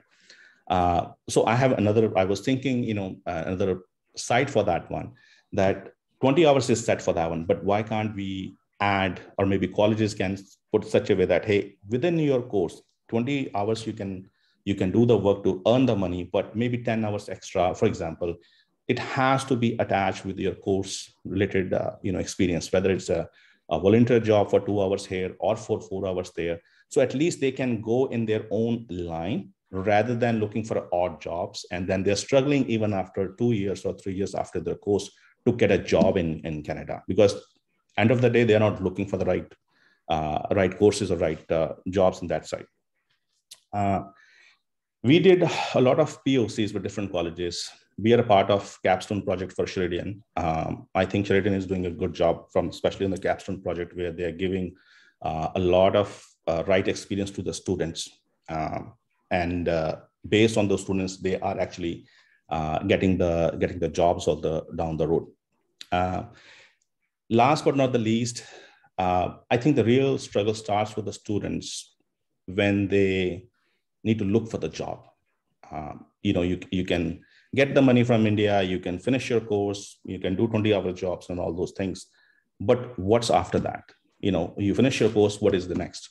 Will you get a job or not? I think that is the key point which we are missing, where they need to align with the specific job skill set, what they need to go. And I think that is missing from day one, because the students who are coming from India, their main mandate is to land in Canada and try to get a PR regardless, by hook or crook, whatever the way, they just want to land in Canada and get the PR. So in order to achieve PR, they don't focus on their studies properly, or they don't choose the right courses on that side. After 3 years, they will struggle, and then they will start looking for some employers to sponsor the LMI, or to give the money to some employers. Hey, can you give me the LMI so that I can be a permanent, or I can get a further citizen on that one. So job, I think a lot of colleges are helping in that scenario. They are reaching out to different employers, different companies. But I think we need to take a little bit one step more, that how every student in each college can go in the right direction from the studies perspective and can get the job in their area, so that it will be easier for them down the road to settle down in Canada, rather than struggling at the last minute and going through mental stress and going through financial issues. So that's on my side, guys. That's my 2 cents, what I felt in. Sure. Thank you for that unique perspective, actually, because you deal with students directly, so the challenges that they face. In terms of the education loan that you touched base upon, I believe banks are providing education loans in India very, very aggressively. I don't know if that qualifies for foreign institutions also, or only for studies within India. That is something that we can discuss with the bank. Yes, true, Vipulji. But for example, any international bank like ICIC or HDFC, they have the roots pretty much everywhere, right? So they can have the collateral as whatever it is in India, and then they can give the money in Canada for those students. It will be on lower interest rate, lower thing. In India, it's around 8 or 9%, which is pretty high. If you come to Canada, it's low. So again, every department or every step in the whole journey, everyone has to take their own kind of role to help them out. Definitely, they need help. Students, there's no issue. Students must need some help from every point of view. Sure. So the last quick question for you before we move to Tamara, who has been waiting patiently. Thank you for that. In terms of the interest, as you mentioned, some of the students are only looking at staying back in Canada. Education may not be their first priority. So do you see a preference in terms of provinces? I mean, obviously, Ontario and BC would be more preferred destinations because of the large Indo-Canadian diaspora. But now Saskatchewan, Yukon, other provinces are also aggressively reaching out. They all want a piece of that, pie. Do you see Indian students now panning out all across Canada? They are, a lot of students, we do a lot of seminars in India and different provinces in India also. What we are getting from different students, their first preference is, as you mentioned, to get a PR or to get settled. But at the same time, some students, they don't have the money to support even further, right? There are a lot of other students, they have some money, they can go to those states whether it's the Yukon, whether it's the New Brunswick, but the jobs are not available for them over there. Even the odd jobs are not available because not a lot of businesses are there. So the people who have money, or students who have money in India, they are preferring to go to those remote areas where they can get the PR quickly. Even for a year, if they need to spend $30,000 extra to support themselves, they will do it because they have the money. But the students who they don't have money, who are selling their land or getting mortgages on their houses, their preference is to come to either BC or to Canada. To BC or to Ontario, or some places in Montreal, because at least they can get the job over there, and then they can 20 hours there, and then they can do odd jobs also. So at least they can get the money and they can send the money back to their parents or to whoever they're borrowing from them. Okay, sure. So thank you for that. Thank you for participating. Let us now move to our remaining two speakers. The next speaker is Tamara Estwick from Cestar College. Tamara is a student services advisor and a regulated international student immigration advisor at Cestar College, Lambton College in Toronto. She works with a student population of 6,000 plus international students from all over the world and provides academic and personal advisement and referrals to students ranging from GPA requirements to referrals to mental health support. She has over 10 years experience in social service work, including advocating for, empowering, and providing marginalized populations with access to training, education, and employment. Tamara has established numerous connections across various sectors, industries, and with for-profit and non-profit organizations to provide opportunities for clients and students to become successful. So over to you, Tamara.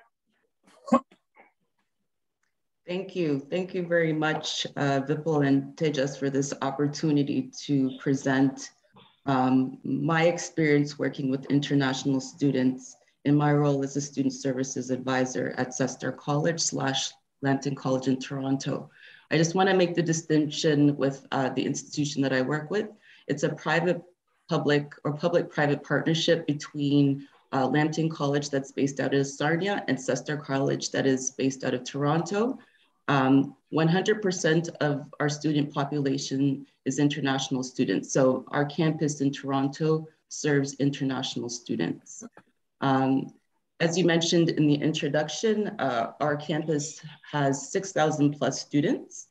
All of them are international students. 90+% of our student population is from India. And the rest are from 44 other countries around the world. I have a unique perspective to provide you all in terms of the struggles, the challenges, the issues that the international students at our college face. So I work with them one-on-one whenever they're dealing with any issues having to do with their academics or their personal lives. I have also mentored and counseled many students who have experienced suicidal ideation due to the stresses it is that they've experienced being international students within the Canadian context. A lot of the students are very, very young, and it's the first time that they have traveled outside of their homes. And so trying to adapt quickly to a new environment poses a lot of challenges, such as homesickness, depression, anxiety, and particularly due to the pandemic, where education has transferred from in-person to online. The justification, as many of the panelists have discussed earlier, the justification of paying $30,000 plus for education for it to be online starts to creep doubt into their minds and really question their decision as to whether or not it was worth coming to Canada, because what they're being sold is not what they're receiving. So they're being told, you know, you can become global citizens, come to Canada, you get access to people from all around the world in the great Canadian education, and they get here and everything's online. They have technical glitches because maybe their, internet connection is slow. They need to ask questions, and they're more comfortable asking questions in person than online because there's that disconnect. So There's so many issues at play when it comes to the experience of international students. There have been many instances where I've had to speak to students, particularly Indian students, about their struggles. Many of them have said to me, you know what, Tamara, I'm so stressed out, I want to quit, or I want to take my life because I have pressures back home from my family who want me to work and send money. I'm living here in Canada where rent is so high. My landlord is taking advantage of me because I'm living in a house with 10 other people and I'm sharing all of these things and I can't focus because there's noise all over the place. I have exams to study for, I have work to do. Plus, I'm only able to work 20 hours a week off campus. That's not enough to pay rent. That's not enough to pay for food. That's not enough to socialize and have, you know, some kind of school work-life balance. All of these stresses compound to the point where many of the students say, you know what, it's easier not living than to deal with these stresses. And that is sad. As someone who is Canadian born, who has never had to go through the international student experience, I could only imagine how that feels. And especially when you're coming from a country where your mother tongue is different than English, and you are kind of forced to speak to someone who may not know your culture, may not know your language, may not know, you know, your experiences. These are some of the challenges I do too face with some of the students because they may not want to be so open to share certain things with me, and I understand. So as a new and Kamal were stating the importance of having cultural supports where students can access supports in their language, in their culture, having the community understand the wants and needs of international students and the respect that they deserve because they contribute so much to our economy and so much to our culture as a whole in Canada is quite important.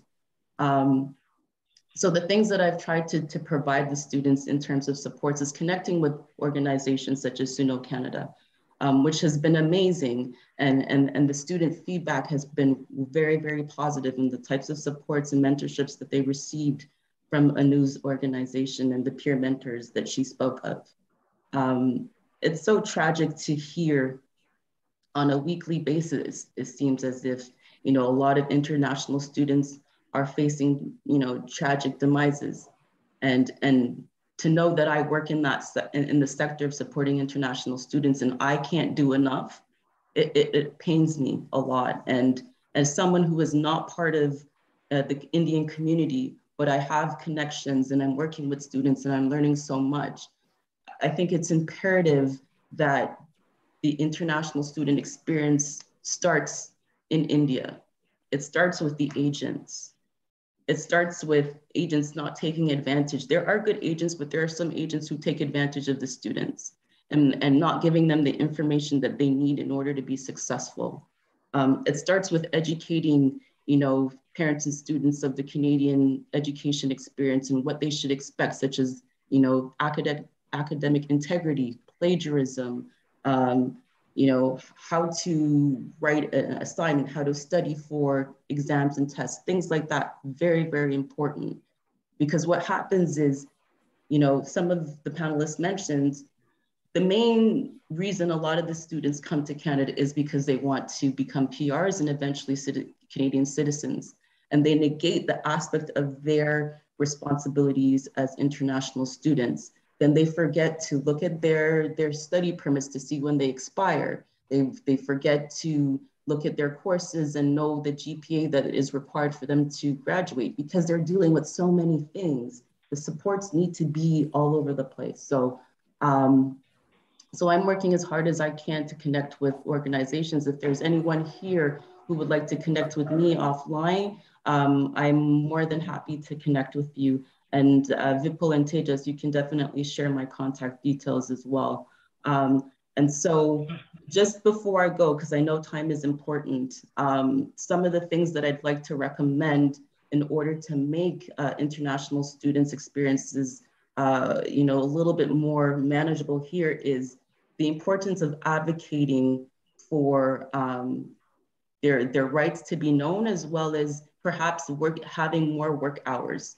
Rather than working 20 hours a week off campus, and a lot of the jobs are minimum wage, we can advocate for an increase. Yes, you have a study permit in order to study in Canada, but you also have to live. And some of the needs are not being met because of the pay that the students are getting, and which results to under the table work, which is quite dangerous. So I'm just gonna stop here because there's so much more that I can share, but I know that time is limited and we have another panelist to speak.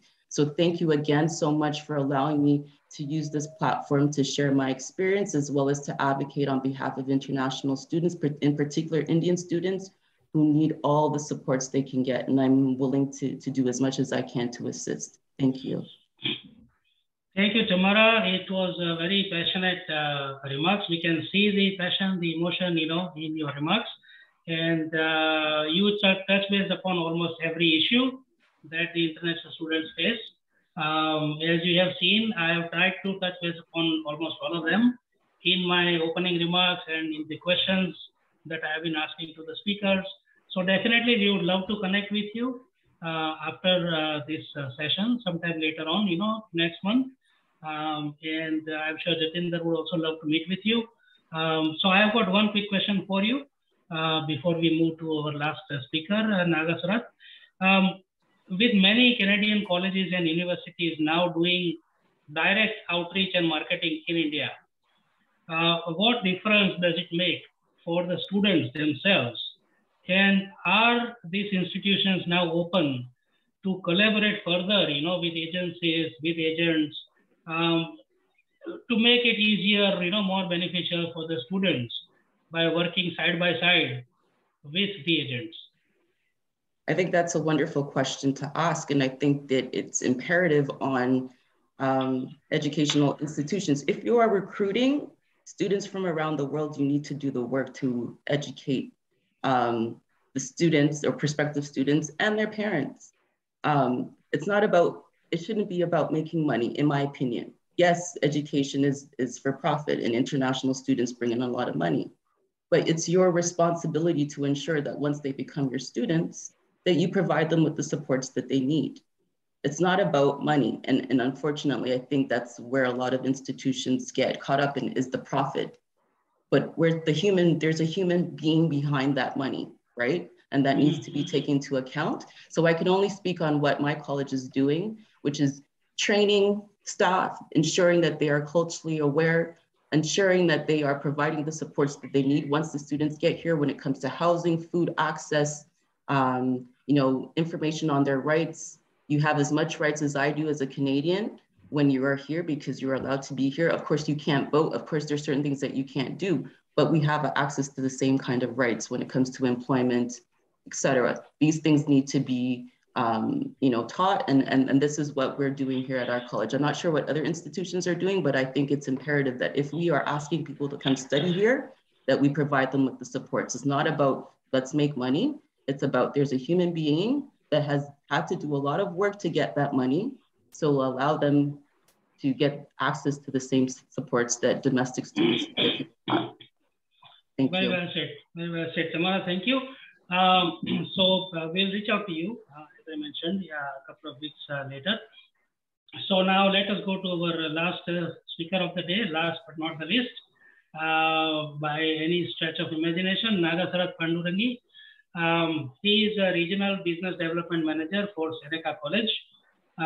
With 10 plus years of experience in higher education, Nagasarath has worked extensively with higher education institutions. His first job was working with a reputed Australian university where he worked as a coordinator for higher degrees by research.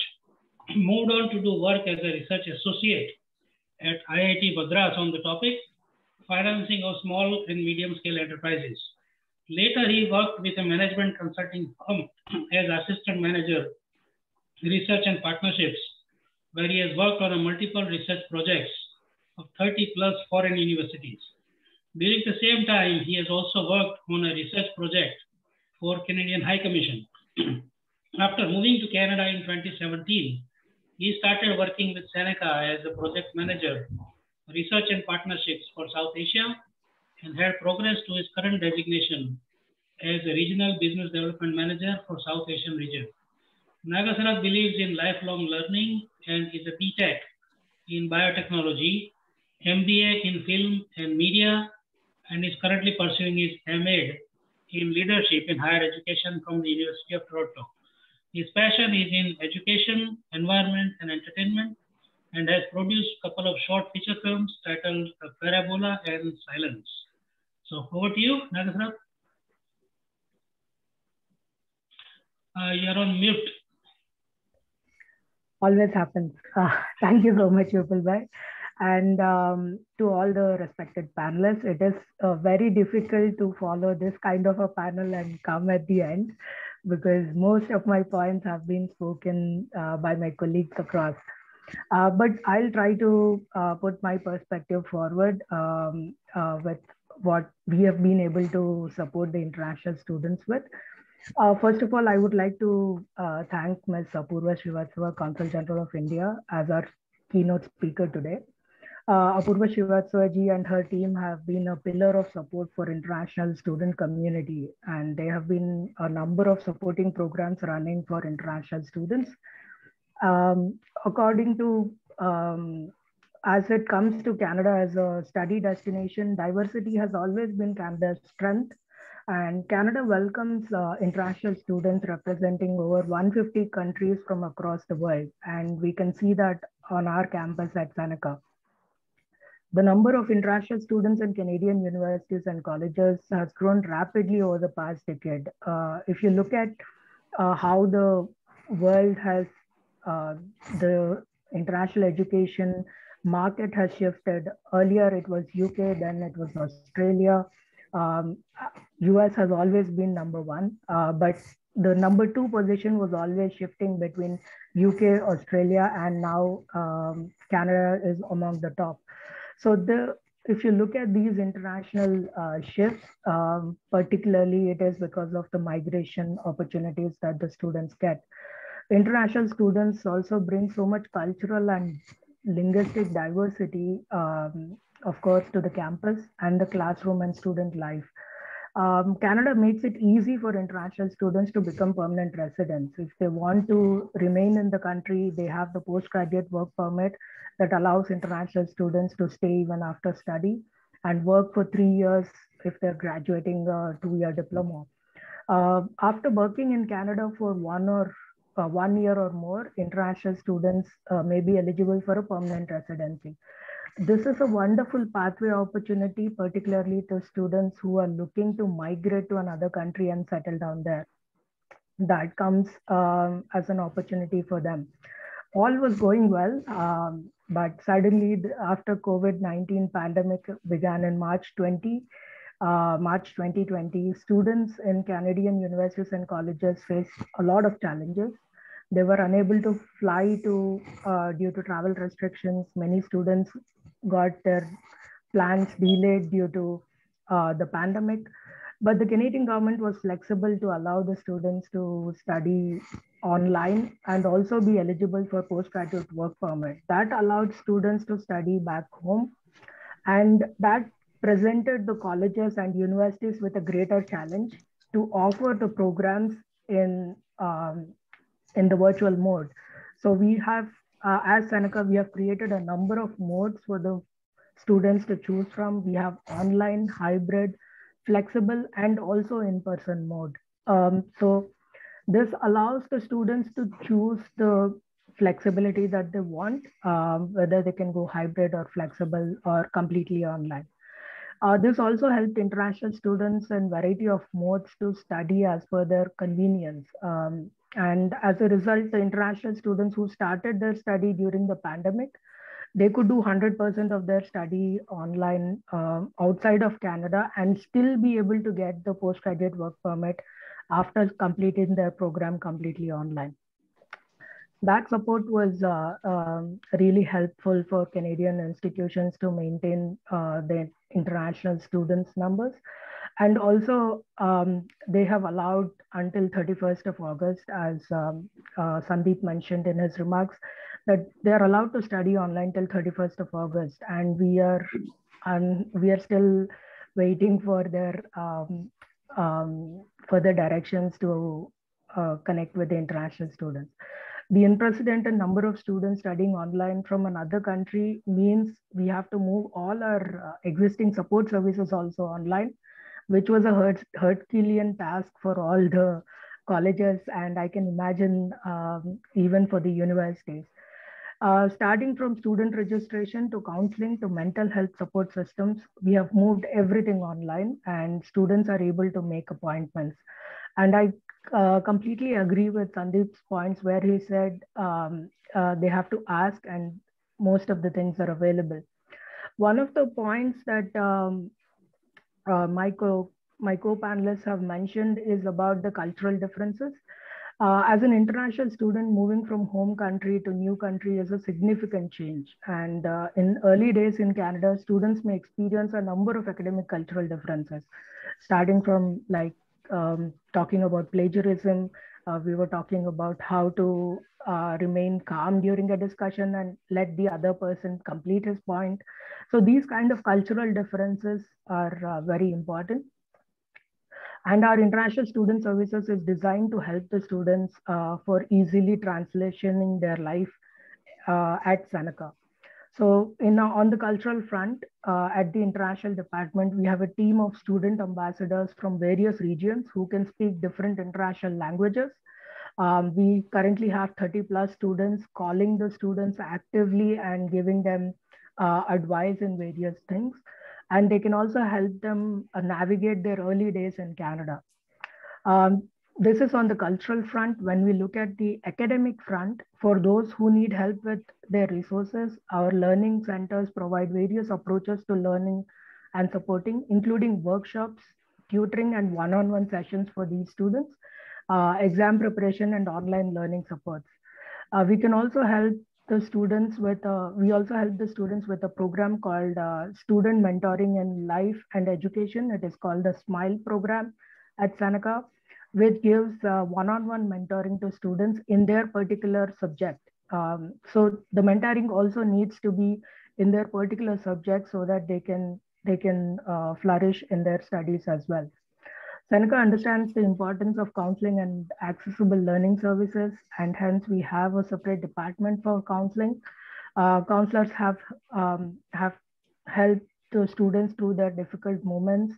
During COVID pandemic, counseling and accessibility services are being offered online and by phone call. Our services are free and confidential and available to all the registered international students at Seneca. And students are seen on a voluntary basis coming and talking to us on these phone lines available for them at any time.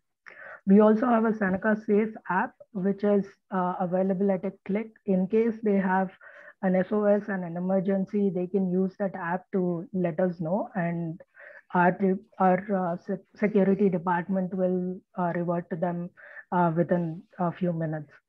Seneca counselors are all always approachable. They have the required degrees as per the Ontario government. Ontario College Counselors Committee is also overseeing this counseling department. And we also have regulated healthcare professionals at the campus and also available on a phone call. So this helps the students when they're unable to move, if they have a health difficulty and they're unable to move from their place, they can give us a call and there is a health helpline available. We also have a mental health helpline in terms of Good to Talk, where students can just call and talk to hospital emergency services and also about their health insurance. Outside of Ontario, we have My Wellness, and which is supported by Bell Let's Talk. If the students are not in Ontario and they have traveled to some other province for a purpose, they can talk to us through Bell Let's Talk. We have coordinated that. And students who are outside of Canada who are studying online as well, we have Keep Me Safe program with My SSP, which is an app which can be downloaded, and a phone service is available for them as well.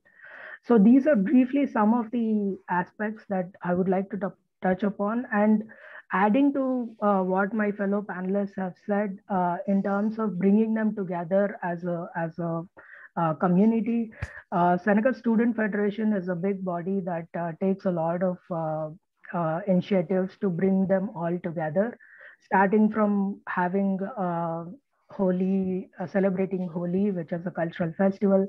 We celebrate Diwali on campus, we bring them all together. Like Sandeep mentioned, there are travel programs. You can go to Ottawa, Niagara, or Montreal. So these trips are being arranged by Seneca Student Federation as well. We also understand that it becomes difficult for them to travel from one campus to another. So Seneca Student Federation allows free transport. We have a bus service, bus shuttle service, which allows students to move across campuses in a free manner. And of course, for the Indian students who are playing cricket, because I am a cricket buff myself, as Sandeep has mentioned, in the winter, it is difficult to play cricket. So we have a dome. We allow them to have a mat within the dome so that they can play cricket even in the winters. So these are some of the initiatives that Seneca does in order to make them feel at home and they're not missing it. As small as playing cricket also can bring a lot of joy to the students when they're away from home. So these are the things that we do. And I also extend my gratitude to all the panelists here who are supporting in different ways. I have almost met with all of them in person to discuss these things, and thankful for this opportunity today. I'll end there and over to you, Vipul. Sure, absolutely. So 2 quick questions, if you can give brief answers, and then we can close the session. Although you have touched base upon them briefly in your remarks. So one is more personal side, one is on their career side. The biggest issues students face include a sense of loneliness and not knowing the help and resources available to them. So what is being done to make that information and help available to them? Yes, we will. So basically, as I said, we have international student calling campaign that goes on for students, where we call each student and talk to them about their current situation in terms of their application process. And once they reach here also, we call them to understand where they are in terms of that. And as my fellow panelists have mentioned, even Seneca has an in-person representative in India who conducts pre-departure sessions before they come here in order to make sure that they understand Canada is not as populated as India. And you will not, if you're walking on a sidewalk, all you see will be cars. And you never know whether there are people or they're robotic cars. That's how sometimes it happens. And I faced it myself as a person, right? Like when I came here on PR, I was living in Brampton.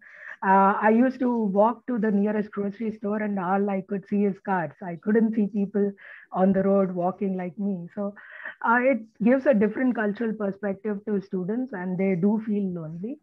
So as I've mentioned, we have these counseling services available and the calling opportunities that they have. And we also have, like I've mentioned, there is also a smile mentoring, which happens one-on-one. Now we have extended that smile mentoring even before the student registers for the program, because we understand that they have to know what they are getting into even before they land in Canada. So this SMILE program will be extended from September to all the students who are in India also, so that they can have that one-on-one mentoring and they feel that they have a friend in Canada before they land here. So that's what we do. Okay, and lastly, what assistance does Seneca provide to the students to find suitable jobs in the field that they study for? You know, because in many cases we see that degrees become a certificate on the wall, and the student ends up working in completely different field, doing something totally different, you know, so that these things don't happen. I mean, what is the institution doing in that regard? Yeah, so I mean, I would give myself as an example. When you read my bio, You can see that I've done biotechnology, I've done films, I've done a financing project with IIT Madras. So I mean, in my personal opinion, there is nothing like a perfect job. I mean, that's my personal opinion when I say it, because it's always a learning curve for anyone to see what they're fit into and what they're. And if you look at these students, when we say Indian students, they come here at an age of 16, 17. I took at least 26 years of my life. I was still finding what I should do. I didn't know what to do, right? So I was finding different venues to study and then where I could flourish. So I found out that research was where I could flourish. And then I did my MBA and then I went into consulting. So it's a learning curve for any student, but definitely there is a lot of support that is available for them to start where they want to. Some students are very particular about where they want to study and what job they have to do. So for them, it might be a little easier. For someone who wanders around, it might be a little difficult. But in terms of Seneca, we have something called Seneca Works portal where they can upload their resume. We also have Seneca career team, which helps each student with their resume.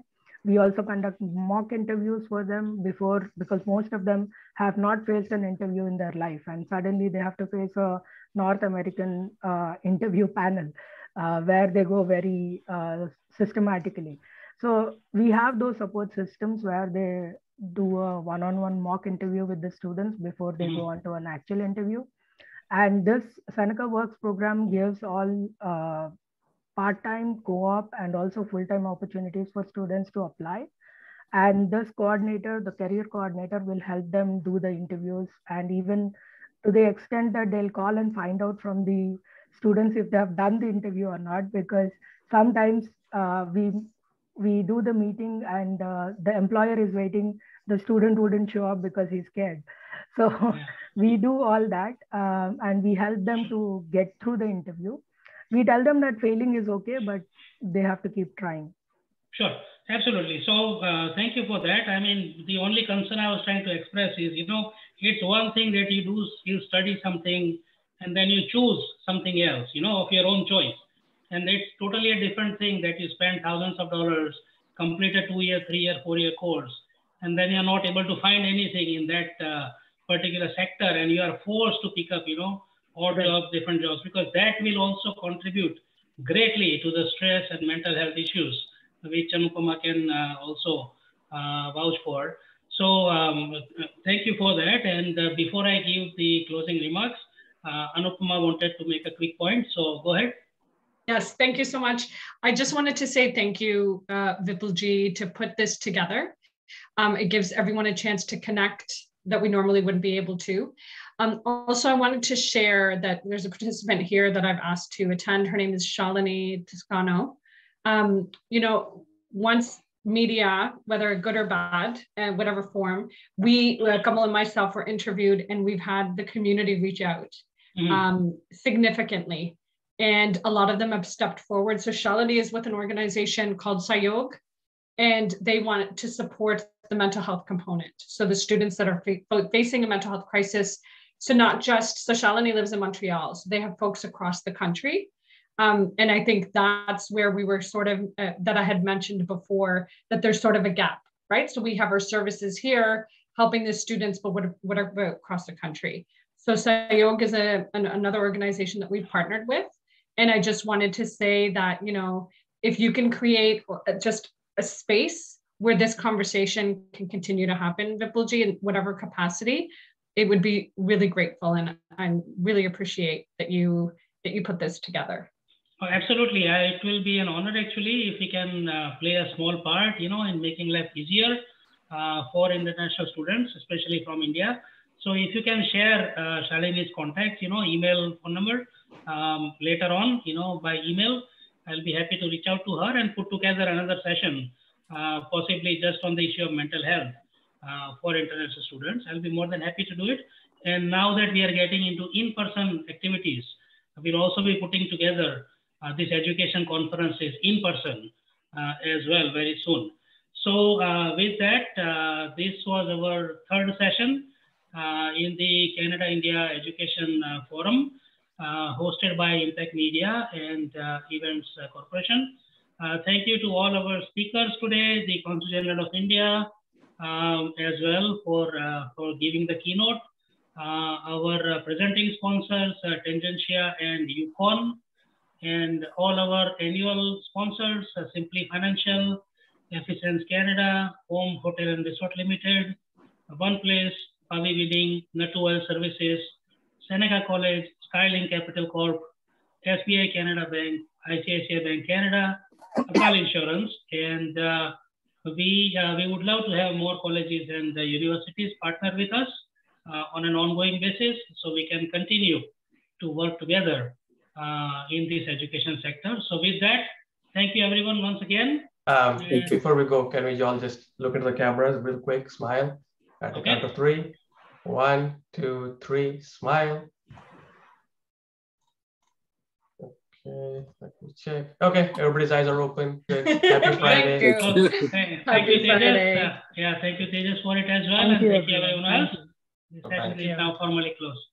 Thank you, everyone. Take care. Bye. Bye.